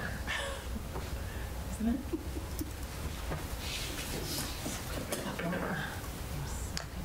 Maybe it's this. Did it get hotter?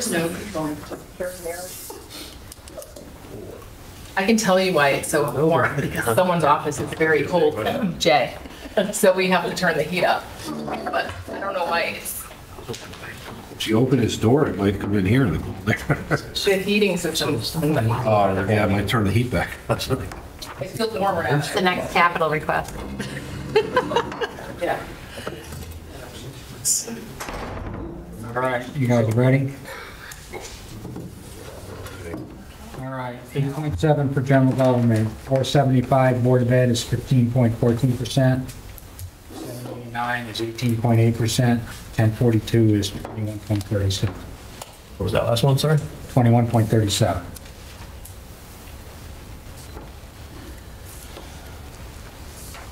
So all these scenarios, the low is 13.67, the high is 21.37.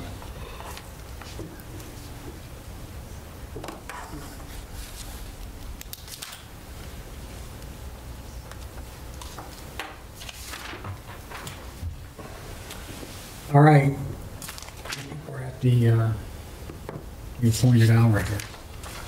Is there anything else that, Jay, that you have? I know we asked you a very specific question. You gave us 3 scenarios. Is there anything else that you want to add?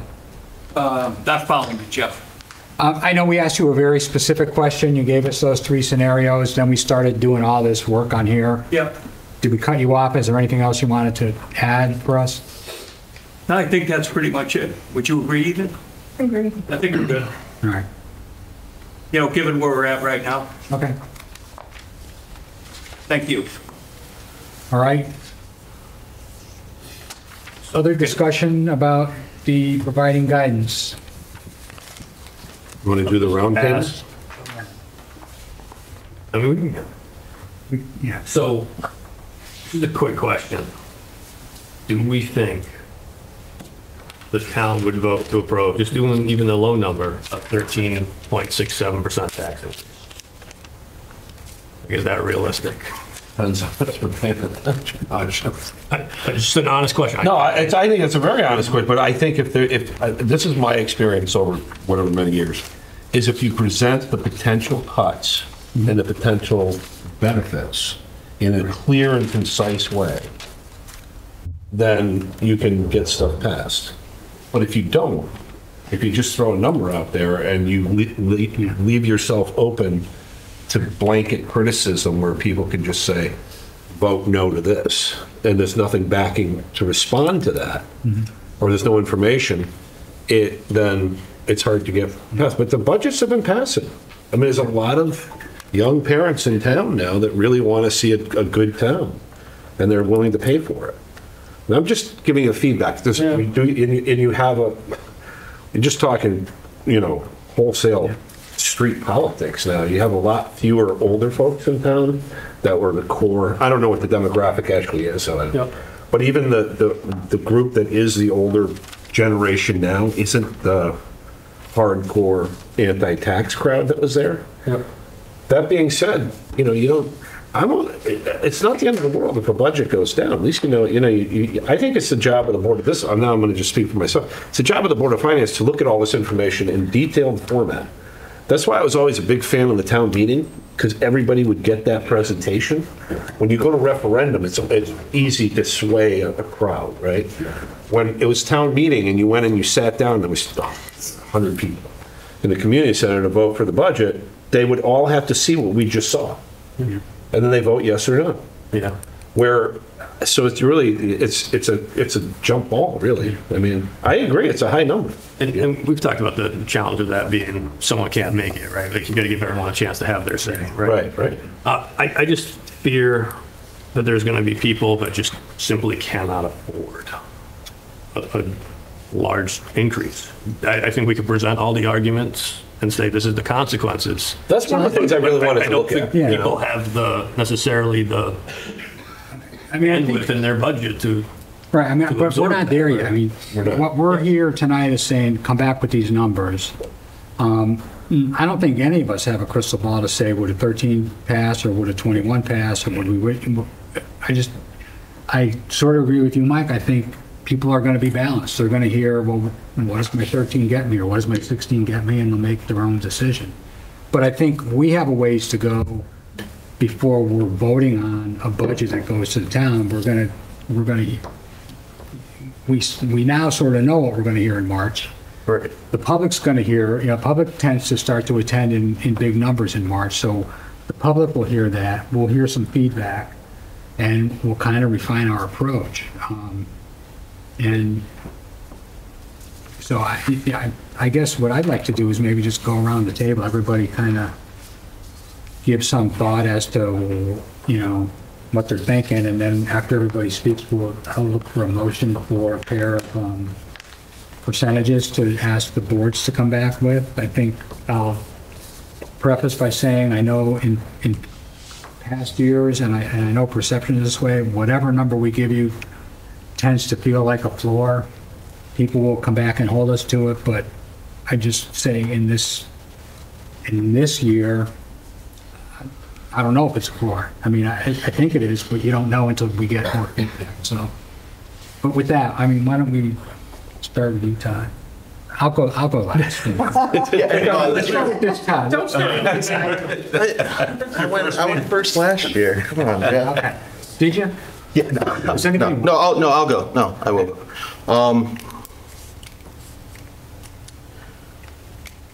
I tend to think that going lower, we talked about seeing those cuts and seeing what everything is going to do. I think by going lower in guidance initially gets all the facts out onto the table. So did you want my numbers now, or do you want me to just make a comment and then we'll start making motions? I think it's good. It's nice to hear what people kind of at, just so you know. Yeah. Right. So I'd go a little bit on the lower end for probably both without making a motion. You're not committed to this yet. Right. Yeah. Yeah. So probably I'm somewhere in the 4s for both right now. Actually, no. We'll do I'm going to switch that up a little bit. around 3 for Board of Ed, and then around 6 for Board of, sorry, I'm getting all my numbers mixed up. 5 for Board of Ed, and then 3 for Board of Selectmen, general government.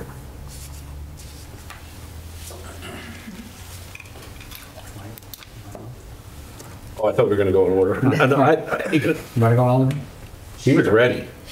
Well, I mean, Thought he was next. no, my big concern is, you're right, Mike, we can put forward a budget, we can put forward a number, if it gets voted down, it gets voted down, but like, I see that as a exercise in futility, yeah, like, we should be putting forward a budget that I think will pass, like, that should be our goal, right out of the bat. And I'm concerned, we had massive increase last year, historically speaking, and we're talking about more than doubling that this year. Like, there were signs all around town last November, 6% is financially irresponsible. Cannot have that when we're talking about doubling that. So I think you're looking at a combined 20% tax increase over 2 years is not going to pass, in my opinion. I think we got to go low. We hear what the consequences are of that. We already have a good sense of them, but this will allow the general public to have their say, because even going low, it's still going to be a high increase. So with that, I'm at 3.5 for Board of Ed and 3% of general government.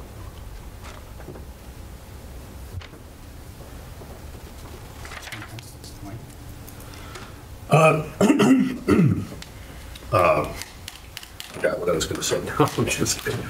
I have I agree with you. I mean, I've always looked at it more like it's our job to look at what the real needs are and present a budget that's somewhere in the range of providing those services. And if the town doesn't want that, if they don't want to continue to have what they have, they can vote it down.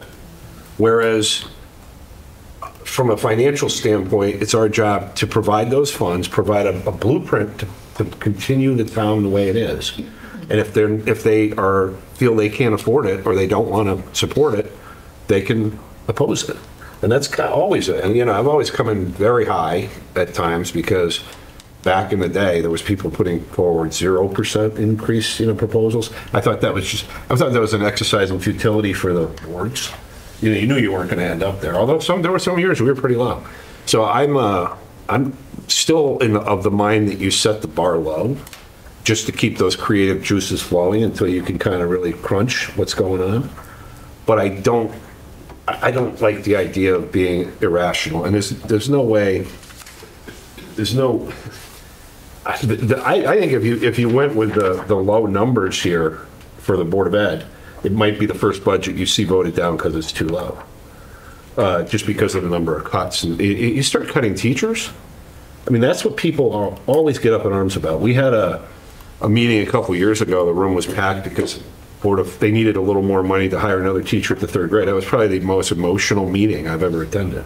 That was just for one more teacher. So you start talking about cuts like this, I think if this got out and what the potential would be if it doesn't pass, you might be able to pass and I don't like it. I mean, I really want to sit down and crunch these numbers and make sure we're working with, an accurate reflection of the town. I kind of trust it, but I still, something just doesn't. When you see numbers like 19% to get those increases, but then we're getting large numbers from them for increases, Anyway, I need to hash this out. I'd be happy to go with the 5 and 3 for now. Yeah. 5 for Board of Ed, 3 for general government.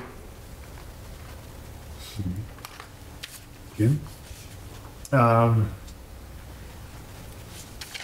I like your thinking for sure. And I think for certain things, right, I would say especially on the education side, I don't know that the only thing is like staying the same sometimes isn't always good. I think that's one thing I'd like to see excel and continue to grow. I mean, we've got a banner on the high school, what it was voted 3. but that was what, 16, 17? Something like that. So I would like to see that every year, not just, 1 year. Do I want to pay high taxes? Absolutely not.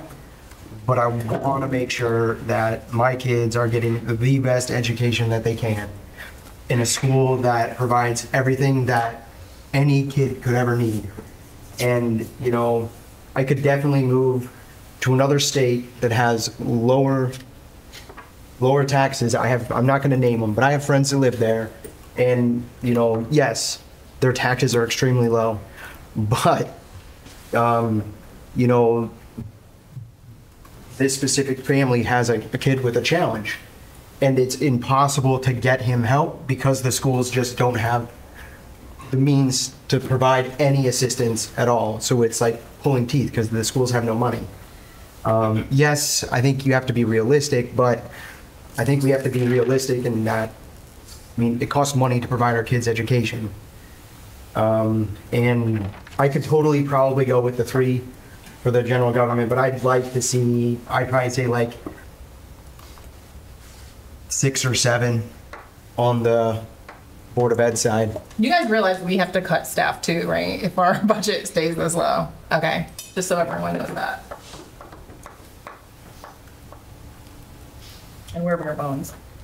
So my biggest concerns are kind of two. One is we're going to have so much issue educating the public on what's going on because house values have not increased this much. This is unheard of. And what people who don't understand how this works are saying right now is, oh my goodness, my house has gone up by 30% in value. My taxes are going up 30%. What they don't realize is there's going to be a reset of the mill rate. So level setting that is going to be the first step. And I really think that a lot of people are going to have trouble just wrapping their head around that, let alone how much the budgets are going to increase. So that's my first thought is let's keep it as simple as possible. When I think about education and when I think about the general government, first, general government, I think that we're subsidizing a lot of things that we shouldn't be. So when we talk about the ARPA funds and Parks and Rec, and when we talk about the bulk disposal in the RCC, the people who are using those services should be bearing the brunt of those services. So Parks and Rec should be self-sustaining. I have my kids in a lot of activities. I would rather pay more for those activities than see property taxes for everyone else go up just a hair more and spread that around. I use the bulk disposal a lot, but I would rather see us charge for that because I also see a lot of contractors doing that stuff. So without understanding what those impacts would be to getting people to pay for the services they're using and us supplying as a town the minimum viable services that we need to be a fiscally responsible town, I'm apt to want to understand what's causing a 10.4% increase in budget for school. So is this all just general, or are we adding services that we should have? Are we losing funding? I would like to see a 3 to 3.5% general expense and like a 6% for Board of Ed. That's kind of where my mind goes because I know the Board of Ed is a lot less ability to give and take from charging for additional services rendered. They can't. You're right. Yeah, that's a very good point. Yeah. Okay. Todd? 31. So what were the changes last year? Out of curiosity. Is that the model, I Andy? should maybe know this, but. The increases? Yeah. Oh, Give them here. it's on, Yeah, it's on the model, should be on the prior year. They were like right around Yeah. 4. Somebody was 3.98. 3.98 and 4. Yeah. Missy pointed out earlier that over 5 years, the average increase was about 2.3%, something like that, which that's in the model. There's some hidden Yeah, we did in it, there. there was an analysis done last year where I think it was for, going back to like 2001, the average tax increase has been 2%. And then, you were asking more for the budgets than the tax? Yeah, more out of curiosity, you know, what each of the budgets went up. 3.98 for general government and 4 for Board of Ed. yeah. Okay. And that's what got us to that 6% tax increase, which is the highest we've seen in those 25 years. I mean, it's, there are so many moving pieces that we just went through tonight that it's a little hard for me to wrap my head around. I would like to see, you know, all of those pieces and how they come out. You know, and thinking about the budgets, that certainly what I do at the office is significantly different than this. Conversely, what we're looking at for increases with staff and things like that is higher than some of what these percentages are showing, at least for general government. I mean, the Board of Ed, I mean, I can certainly see the 5% general government. I mean, I could see 4%. I think that, you know, I recognize the fact that, you know, that's whatever percent tax increase. Conversely, I'd like to see what that works out to be. Where I'm at.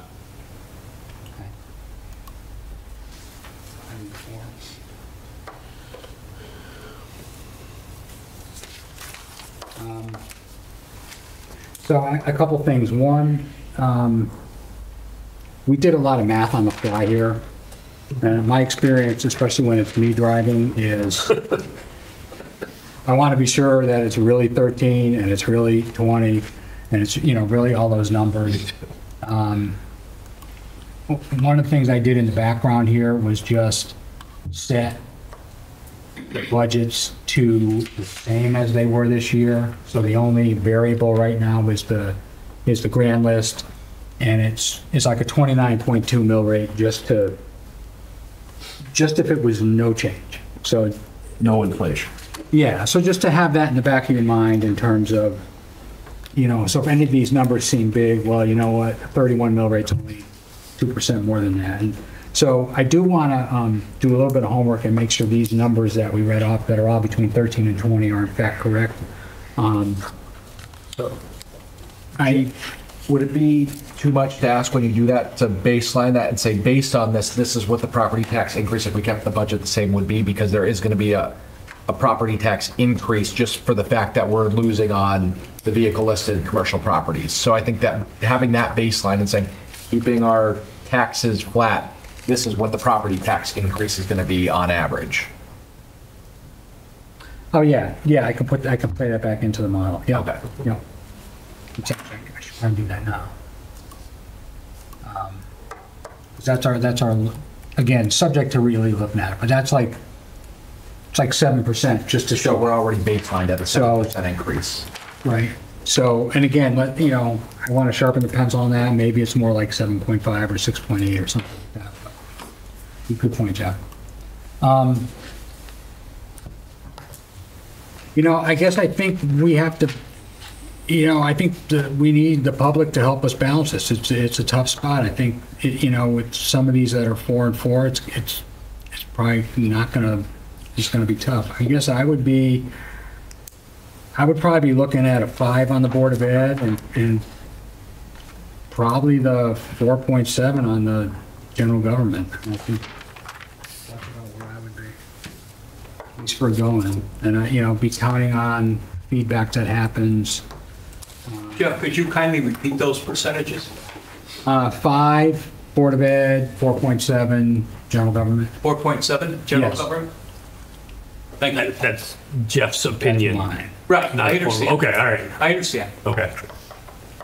So, Good thought, though.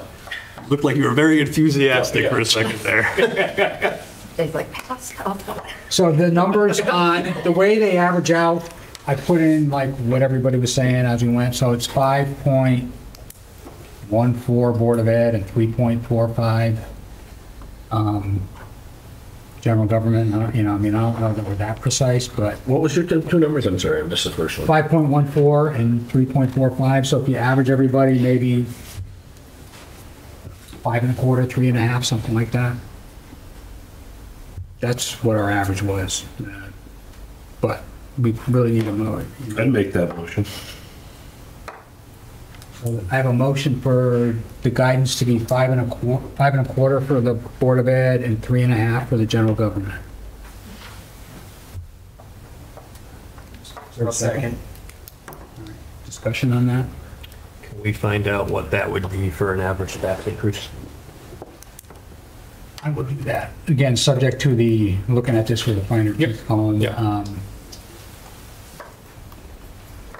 While you're doing that, I just want to, since we're in discussion, I assume, Yes. I just want to say that I have serious concerns about the Board of Ed budget. I think, and I'm not that I don't have concerns about the Board of Selectmen, but I have some questions I need answered there more clearly to see where that money's going. The Board of Ed, when you start talking about multiple teacher losses, that's, my son went through the schools, that's devastating to the, I mean, you can argue all day long whether or not you can run with bigger classes, but I can tell you just from my experience, when the classes are bigger, the education goes down dramatically, especially at the lower levels. So that's where, you kind of, the rubber meets the road. And that's a decision you can present to the town. Is that really what you want? And I think if you're going to see a strong turnout at a referendum, once again, we're reading tea leaves, which makes Jeff crazy. He's right. Nobody knows. No. Something could happen the day before or a week before that could change the whole scenario, So that's a 31.1 mill rate with a 14.0% tax increase. Again, so subject to the The mill rate was what, sorry, 31.1? 31.1. And looking at the surrounding towns, we're still competitive. We're a better deal.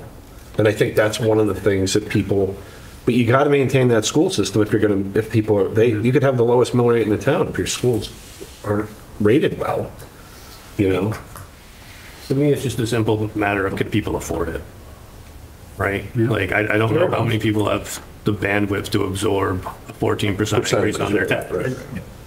I think that's why, again, it helps going a little bit lower to start off with guidance here, because then how helpful is this scenario tonight? That's what I want from general government too. Let's see the low scenario from them too, and then, maybe we have a couple oh shit moments like we did with looking, at teacher budget cuts, I think that probably jarred everyone on the board tonight. Maybe we get the same kind of reaction if we see that from general government, and I think it just starts with a lower guidance right now. I think the motion I made was pretty close to what, but not to belabor the point, but I really don't see either of these coming in a lot lower. I mean, I think if anything, there's got to be we need to see what that looks like based on what we just were presented from both sides. Those are lower than what they want and lower than what they need. So, by their own calculations. So it forces, I just don't see it coming in lower than that and maintaining the system that we have, or systems, So I may be misremembering, but the 6% increase we had last year, that didn't significantly pass. That was relatively close. By a margin, it was one of the higher, they never pass. It's never an over, I don't remember the numbers, maybe you would, but I know looking at the numbers, they've been going up. So they've been passing, they used to pass by 10 votes. The margins. Yeah, I mean, literally 10 votes. Then slowly we've gotten up to where it's like a 80, 100, and now I'm guessing. No, I think. I mean, I guess we're not there yet. I mean, to me, we're at a place where we're saying, give us some numbers. That's what it looks like. We'll get the public discourse, I'm going to vote for something tonight that I have no idea that I would actually vote for it in 2 months, right? It's going to be like to get the data in. Right, I agree. And maybe I'll see that and say I would, I would only go up from there or only go down from there, but, so I think it's okay to have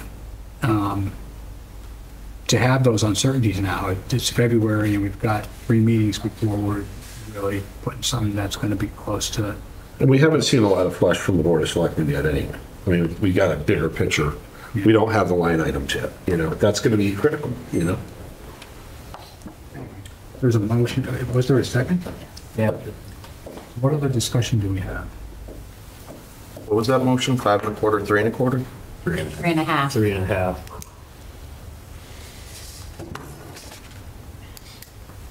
All right. All those in favor, say aye. Aye. Aye. Opposed? Say no. You got an aye. So motion carries 4-2.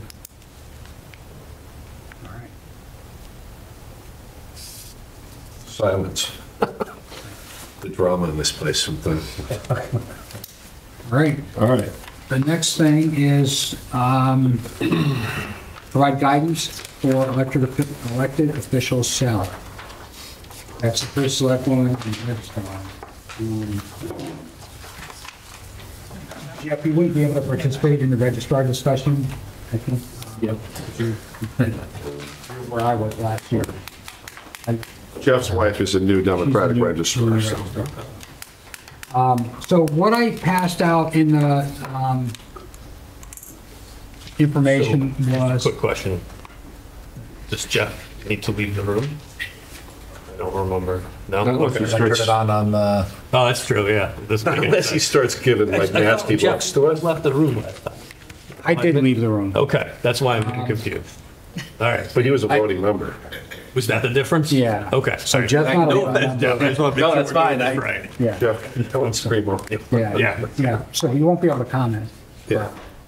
Okay, so what you have here is the minutes from last February 7th, because that was the only record I could find of what we did with the, I was wondering why you Registrar said that. I salary? thought it was a typo.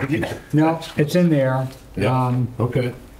And also, it has what we did for the first select woman, although I also included the grid. We had talked about a grid, it was never published anywhere, but that grid, I thought that was something we had in that was something we used. yes, we used this Okay, grid, all right. but I wanted everybody to have it. Okay. Yeah. Can I just see the real quick? Yeah. So the grid starts at, There you go. no, go ahead, I'll look, I have No, it. I just wanted to see what. Starts at 74,000. All right, so it starts at 74 and it has a $2,000 bump for each term, right? So second term is 76, third term 78, blah, blah, blah. And seventh and subsequent terms is 86. So that's the grid we had last year. The minutes for the registrar, you may recall, and Oliver reminded me of this, a couple of years ago, there was a stipend for registrars, there was a stipend, and then there was situations where an hourly rate crept in, we changed that to an hourly rate. And then last year, that hourly rate was raised from $22.50 to $24. And I believe from 25 to 30 if the person was fully certified according to the state of Connecticut. So they sit now at 24 per hour and 30 per hour. So, Just a little question about that. Who sets the assistant registrar and the moderator and all those? Is that based on their budget? Yeah, the registrar talks with Jay and I about just increases in salary, basically to match minimum wage. yeah. They're not getting paid Historically, much it's to- been chasing Yeah. the way. Well, there's a reason I asked, because this year we have early voting. And I've bitten a lot of concern from folks that they're not going to have enough staff. It's all in our budget You for the early voting. What's the question, please? The early voting, the registrar's budget. Oh, yeah, it's all in. It's all in there. So they have sufficient money to pay for all of those people? Yeah. Yes. Do they have the people? What's That's- that? My point is, if the amount you're offering to pay the people might depend upon how many people you get to do it. Well, that's based on the amount of people we're required to have, I think, right? Correct. Yeah, But the so pay is she'll have set to by find. the Board of Selectmen or The the pay registrar? is set by, I had a budget review with the registrar Yeah. probably a week and a half ago. We Yeah. went through all the expenses and I don't think we have to vote on the deputies, or not the deputies, No. but the staff. We don't. No, Board of Selectmen. Who decides how much they make? The registrar with their budget? Yeah. Oh, okay. So along the lines you're thinking, Yeah. like, I don't know if the state has provided formal guidance on exactly what early voting looks like yet. I was actually on a Zoom call last night. Oh, they have? Okay, It was a excellent. 2-hour, Okay. yeah. I So can, it's a recent development. I think I Okay, have a good. link I can send you if you want to know. Yeah. But, Okay. anyway, So why don't we take the registrar first? And then we'll take the selectmen. Just a quick bit of background, because you mentioned, Natalie and myself are part of a subcommittee Looking at other 2 towns. years ago, we did a deep dive, we compared other towns, we did the average. We're also, reason as Jeff pointed out, we put forward a proposal that changed it from compensating for hourly for some things, salary for some things, and a stipend for events, and simplified it to a per hourly basis. Felt it was more fair compensation. But at the time, we also did compare to other towns to try and get it to what we thought was a fair price, right, or fair hourly wage. And then last year, it went up, after all that analysis, just went up a large percentage. And there wasn't really any research done. It was just kind of increased. So It was based, because, the conversation that I remember is it's getting very difficult to get people to do it. yeah. So if you can't, you have to have a registrar. You can't not. And the other thing is, they don't, if you really look at what they make, it's not a lot. In terms of the overall impact on our budget, Yep. it's a small amount, and you do want, trust me, you want quality people doing it. That's not something you want to be on the news about.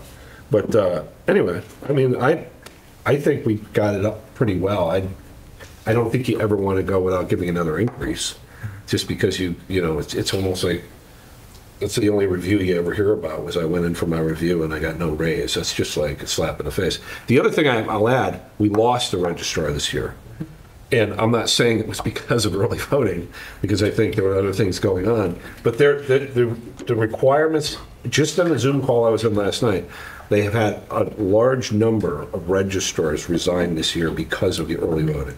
So you got to keep that in the back of your head too. So. No, I agree. I think I've worked most of the last couple of elections. So you know, I see it. You hear the firsthand. skull about it. Yeah. It's an unbelievably tough job. Yeah.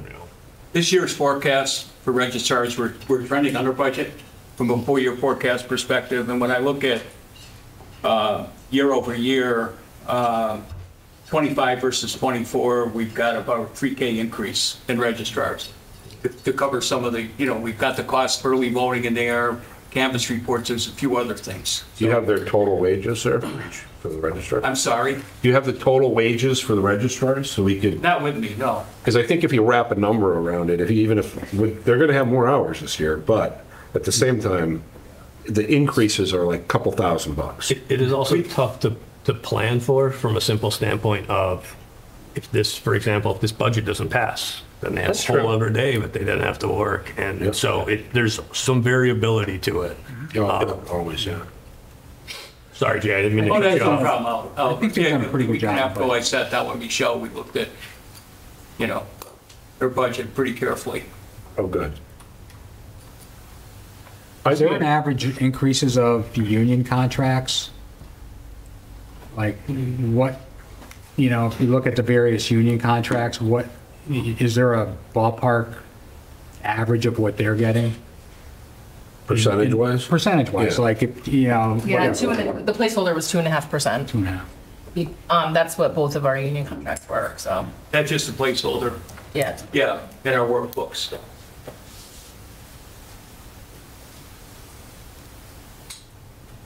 That's not, 75 cents. that's not, that's not. I'd be okay with Much of a it. slap. I mean, I wouldn't want to go into this year without giving them some Yeah. accommodation. We've had inflation, right? Yeah. Yep. The last 2 years, that's 9% or whatever it's been. What was it last year? 6%, 7%, I think it was. And then this year it's 3%. I'm going back 2 years.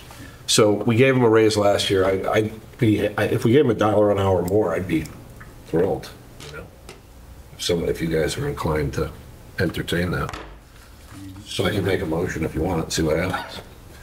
Well, I mean, I have some experience. Yeah, what do you think? I mean, I agree with a lot of what you said. It's a tough job. I think we're going to see, the first early voting is going to be the presidential primary in April. So, unfortunately, it'll be kind of late to influence budget cycle, but there is a lot of moving parts with that voting, that early voting. Like, it's for 14 days. They got to work Saturdays and Sundays in there. They got to work the holidays if they happen. Same thing will happen in November. So I think we want In to, August, right? Yeah. Yeah. So, pretty much anybody who's got a full-time job, they might have used to been able to take 4 hours a week off, they're out of the running for being a registrar anymore. So I just think we want to make sure we're paying them. Do they get overtime? Or do They get a are flat, no, they get a flat rate. So they, but is it? Do they must get overtime, they go over 40 hours, right? Not every. They get paid per hour, right? They get paid per hour, It but if you doesn't, it work, doesn't But increase. is it legal not to give somebody overtime? I mean, regardless of what they're doing, I think they might have a case. No, just kidding. Well, I guess I was thinking I could maybe do $1. I was thinking like 3.5. I know every year if 3.5%? when my job looks at me, I put in a ton of work, and if I'm getting something under 4, You're looking? I kind of get a little irritated because, everything always goes up. I mean, yes, I'm not on, in on always raising money, but I think money should go to places where it's well deserved. Yeah. Our And town hall employees are only getting 2.5 though. So I mean, But if we want to stay to be fair, fair. their job description hasn't changed dramatically in the last year. This is a totally different job. Kelly says, Yeah. I mean, we can't give you a raise, Kelly says. I would totally go. I mean, I could do the 3.33, the dollar, if you want to stick to a. I mean, it's not like there's no way it's going to be that much money in the grand scheme of things. Yeah, normally, Especially with no overtime, it's kind of. I was just gonna say, normally I'm hesitant from a standpoint of like, if you just add a little here, a little there, it adds up over time, but you guys make some very valid points that this is unprecedented, it's gonna be challenging. And you got to work with them. So. But there's no way. You assume I'm gonna volunteer You again, always Mike. you have to work on Sundays, right? So you don't get time and a half for Sundays. But Time I and a think half, it's 40 hours. this shows the real problem, though, right? Yeah, but There's no way that you can. Costs are going to go up every single year. They have to. That's just the nature of the game. There isn't one year you look back and go, oh, everything was cheaper, or everything's cheaper this year than it was last year. COVID was a little why our different. budgets are so high. But this shows the real problem. Like, we need to bring business into East Granby to offset costs. That is the major piece. Like, you've got to figure out ways to generate more tax revenue, because that's the only way we're going to be able to do it. Thank you. I mean, but you can't just say, oh, well, we're going to gut everything in an interim, because then what's left of the town? I mean, It's less attractive for development. and then you're never going to get it. I mean, so do we have a motion for a registrar? I'll make the motion for $1 an hour on each step. So you go to 24, whatever you 25 and just read. 31. Yeah, but I do have a question before I make my motion. What would you say, Jeff? What do you? What would I say?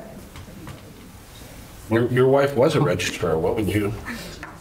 You could speak for the other Jeff. Yeah, right. Because he can't. Well, I would like to see it go up more than that, to be honest with you. I think it's one of those jobs that reports to the state, that is somewhat independent. So I think, What were you thinking? Did I miss? when I was married to the registrar? No.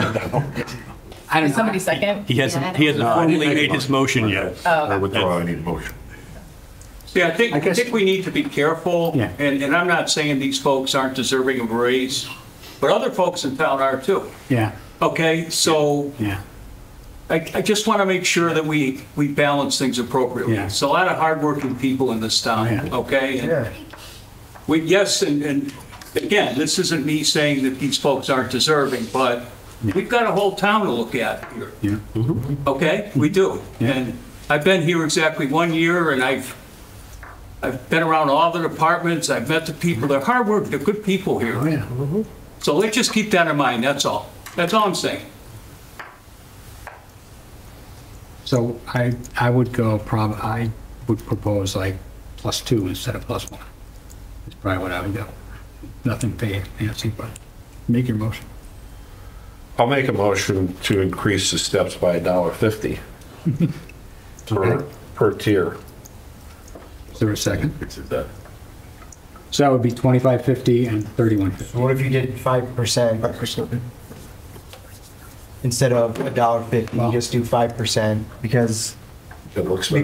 because if you're gonna give, it's gonna be a bigger percent on the lower end than it is on the higher end, right? So if you just did 5%, I see that would what you're be, saying, right, that would be right, your $1.50. And then you would then equally do the lower end. It would just wouldn't be the same amount, right? Because it's, I got your point, yeah. Yeah, I withdraw my motion, but then it's going to be all right, whatever. It's going to be a weird number. It's going to be like 2372, whatever it ends You up. have to set the number. We have to set the number. Yeah, so. It would be 25, So you can- it would be 2520 and 3150 if you use his Yeah, 5%. okay. I agree. I make that motion. All right, is there a second? I'll second it. Any further discussion? 2520 and 3150. It's about, What's that? it's about 5% increase. It's Give or take. Exactly. Yeah. Okay, all in favor, say aye. Aye. Anybody opposed? Abstention? All right. All right, first selectman's woman salary.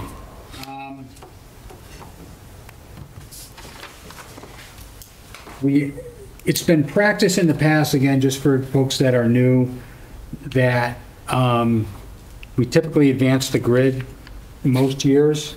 The idea being that if we don't, it becomes out of date with being able to attract a new select person to the position. So, doesn't mean we have to do it, I'm just pointing out that it's been done in many past years. And by that I mean, this grid that I sent you, all of those numbers would go up by something, right? And then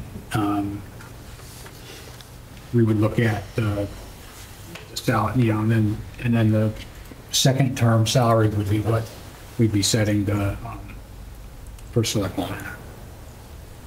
I think recently we've moved everything up by 2,000.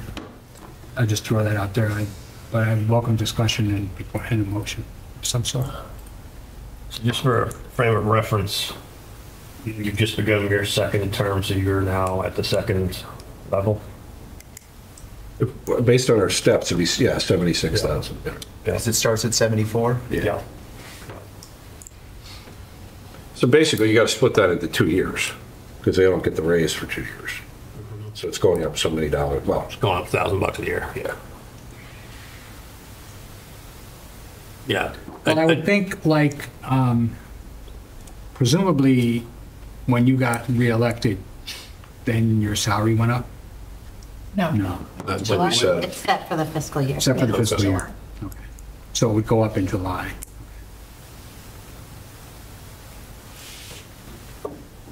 I mean, I would be okay with following the same 5%. I mean, it's not that much. I mean, at the end of the day, it's what I think it's like an extra $1,800 or something. So I'm a little hesitant for that. And I think it's a very different situation with the registrars whose work has completely changed, right? With early voting. Eden's responsibilities are huge, and the pay is never going to be appropriate to what they are, but they haven't changed dramatically year over year in the way the registrars were. And that was one of the reasons I agreed with a larger increase for the registrars, because of the change in responsibilities. My 2 cents. The only thing I would add to that is, this is not a criticism of anybody, it's just an observation, okay? I don't think you want to change the grid. I think you want to stick with the grid, because I think that was put in place to encourage, frankly, I'm sure Eden's doing a better job now than she was 2 years ago. She knows a lot more. So that's what you're buying, regardless of the person. Yeah. It would take a really unique situation for the person's skill set to get worse in 2 years, That being said, we've also hired 2 new people. We've hired a finance director, Yeah. and we've hired a fire department administrator. So that's additional staff costs, which were done by one person previously. You could argue, very well that there's a direct benefit to that. That the We gate. save tons of money. Right, well, that's We've been able not, to write millions of dollars of grants. but I mean, just from Yeah. strictly from a But yeah. staffing standpoint. there's a lot of situations where I've been big proponent of putting some money aside for a bond writer and sharing it with the board of it, and just a dedicated, and then you can calculate what the additional grant writer. That's a lot of what Jay is doing. Yeah, that's to my point. But you could, so those are the types of things. I always see those. So, like I said, I'm not going to get into the weeds on whether or not the benefit was there or not. But we have a fixed grid, and I think that's very well advertised when people run. They know what they're going to make. I don't think they're aware of the grid. I don't think the steps are explained to you when you're started doing it. Did you find out about that at your first meeting? Yeah, well, Jim told me, yeah. Oh, okay, so Yeah. Jim told you. But my point is, it's an elected position. You know what I mean? You're running for it, and there's a set job that you have. And to further that argument, I would argue that we're getting to the point where if you take the administrator, Jay, and Eden, and combine those salaries, you're getting real close to a professional town manager. That's a conversation we had 15 years ago. I think that's a conversation as a town, and that's up to the Board of Selectmen. That's not a Board of Finance. But from an overall perspective, you're up in $135,000 range. You can hire somebody who has a master's degree in public. You know what I mean? And you can fire them if you don't like them. So that's what they do in Granby. That's what it's a mix around the area. From what I've seen, the towns that do that, it's a much more stable governance, So that's a whole other discussion. But anyway, so I guess I'd be in favor of just sticking with the grid. Okay. Yeah, I was going to say, you bring up a lot of interesting points, Mike, but I wasn't sure Yeah. where you were going to bring it. I'm done. Can I just voice one thing?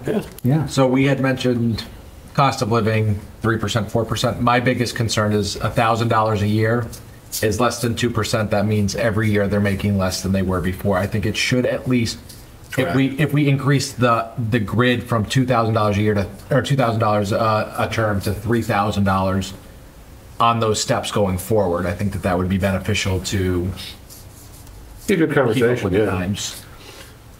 Or you could match inflation. Yeah, if we're able to do that, I wasn't sure if we had to name a dollar amount.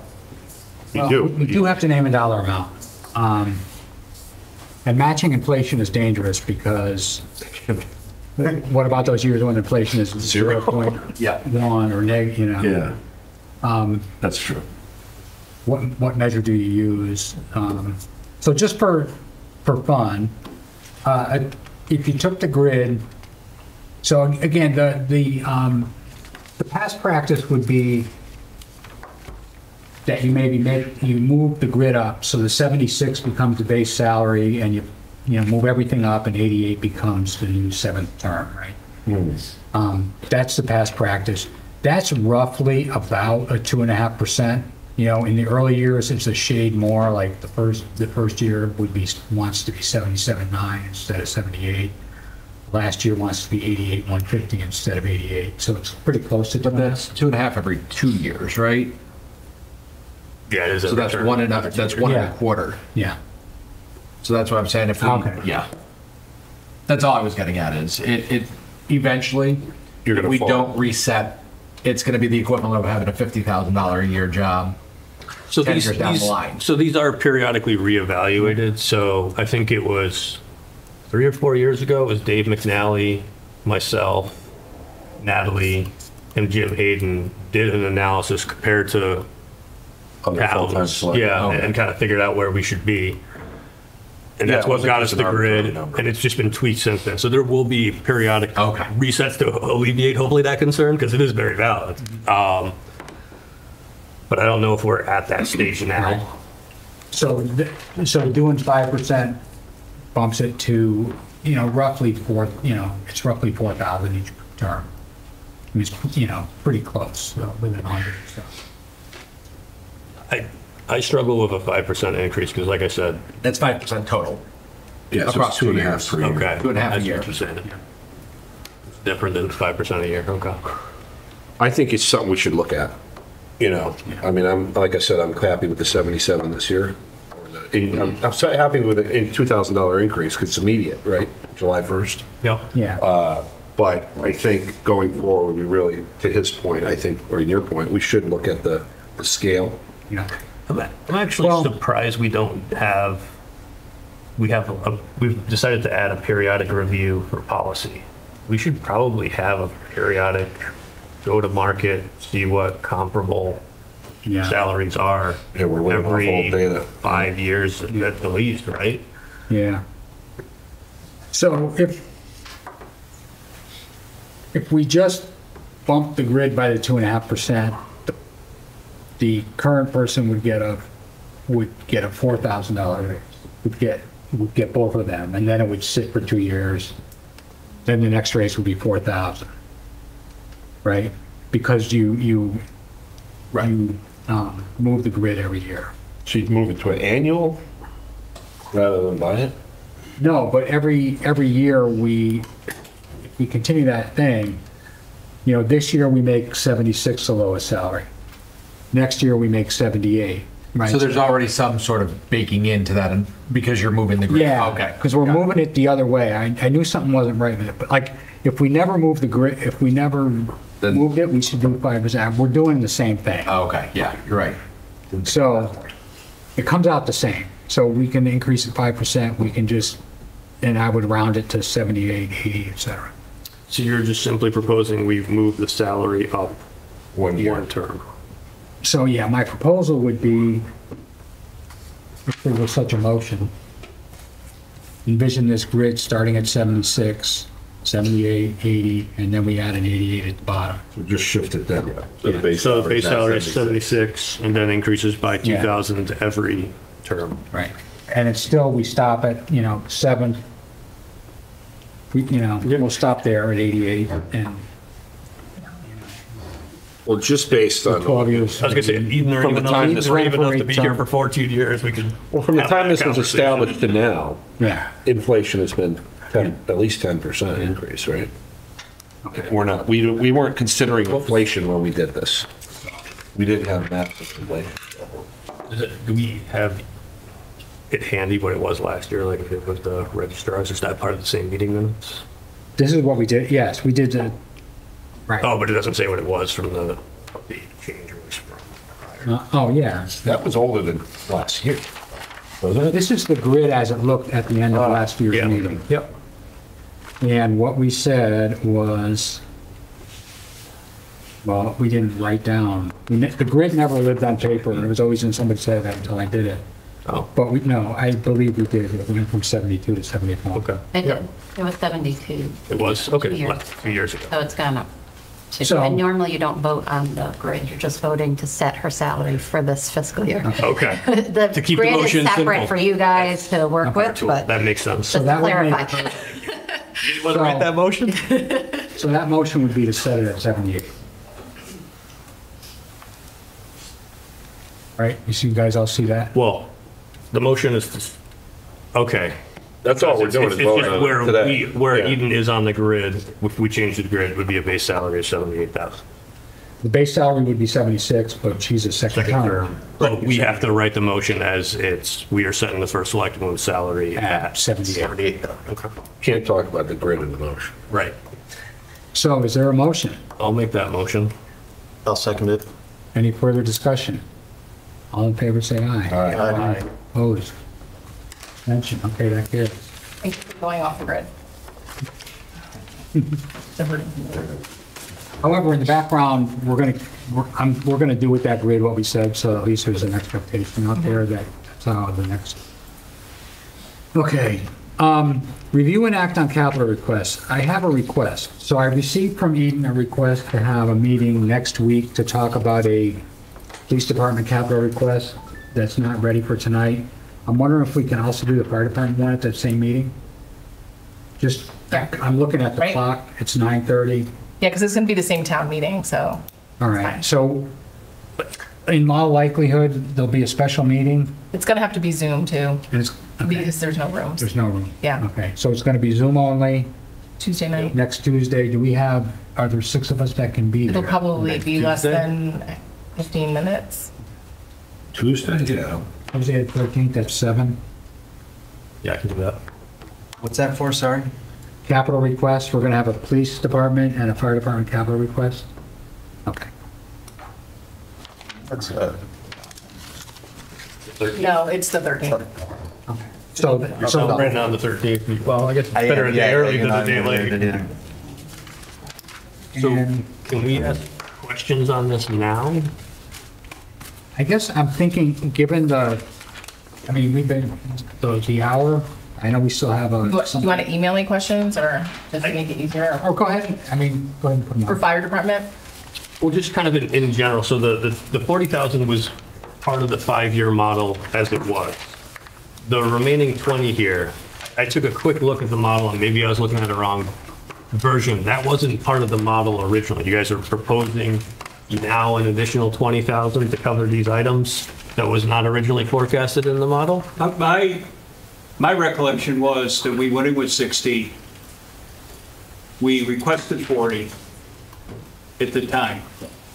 And this is the maintenance for the apparatus, its tires, and its hose, ladder, and pump testing, what was part of the original 60.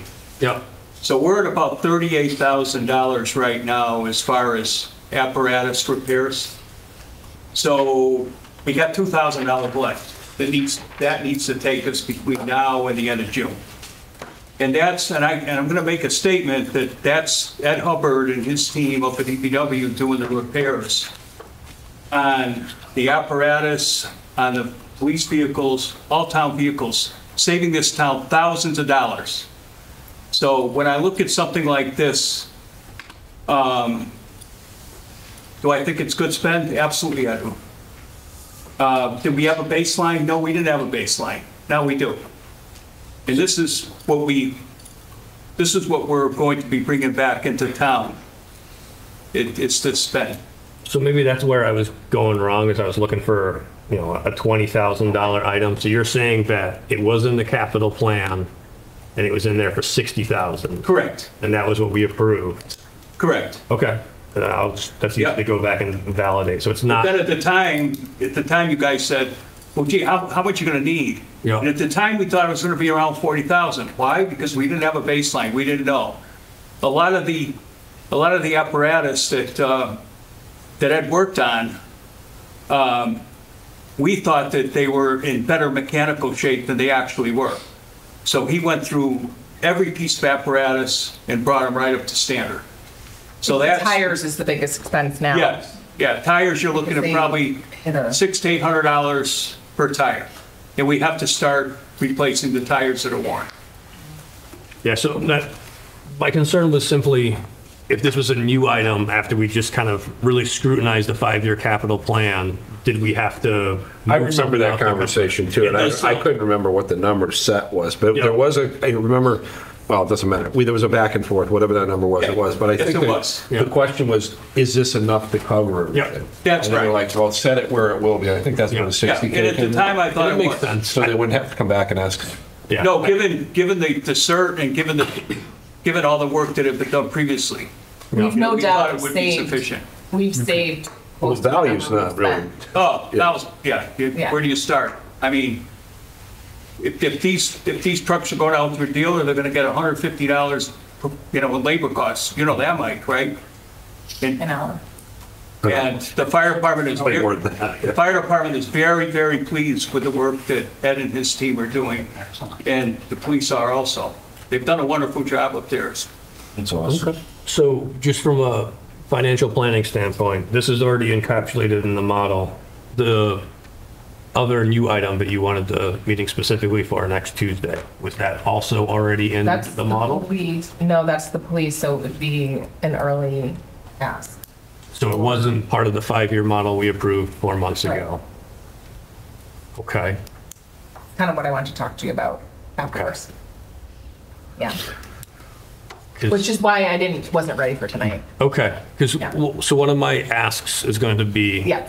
For Yeah, I next just meeting. wasn't ready. Is going to be what is coming out of the model Yeah. to cover that, What's the right? offset? Exactly, Yeah. yeah, we can't spend more money that we don't have. So. Okay, I'd so just rather to ask- clarify, the 40K was in the. No, pipe. we're talking about police now.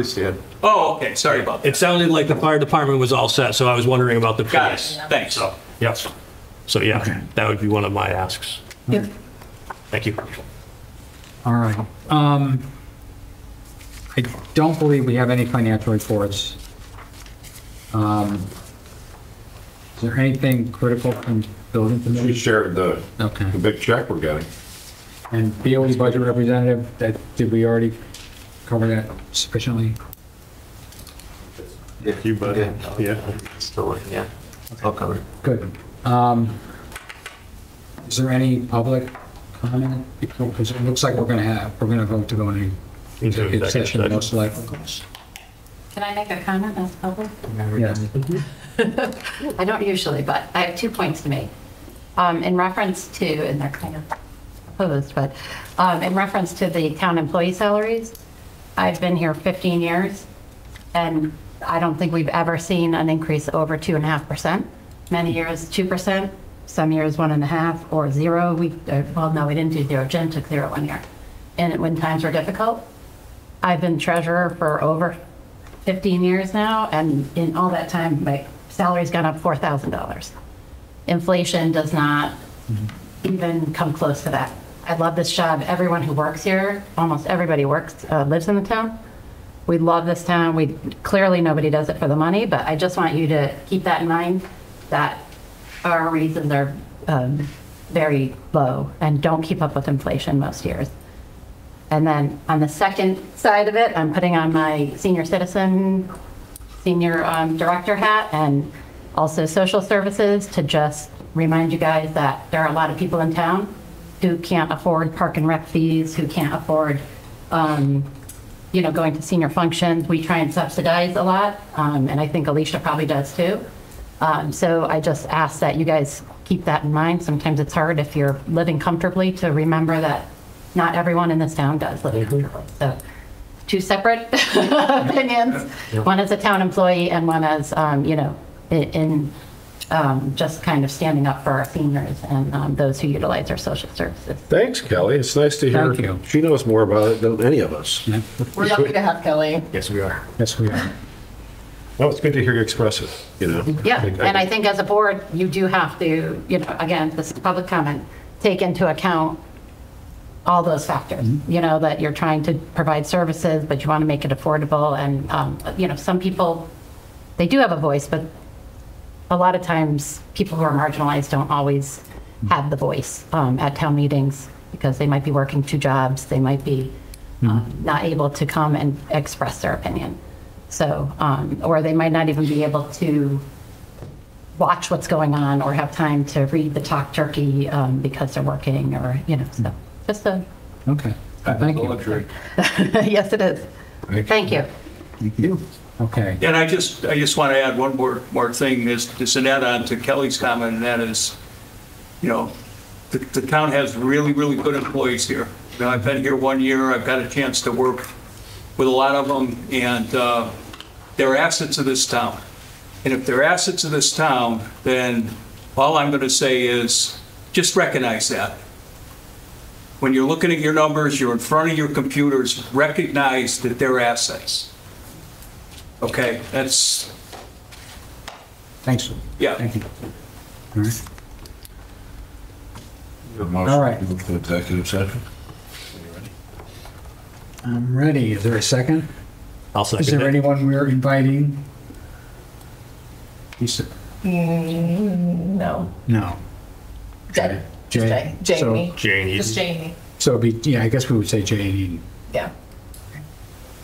There's a motion and a second. All those in favor, say aye. Aye. Opposed? Okay. Is somebody going to text me Yeah, what time you're out?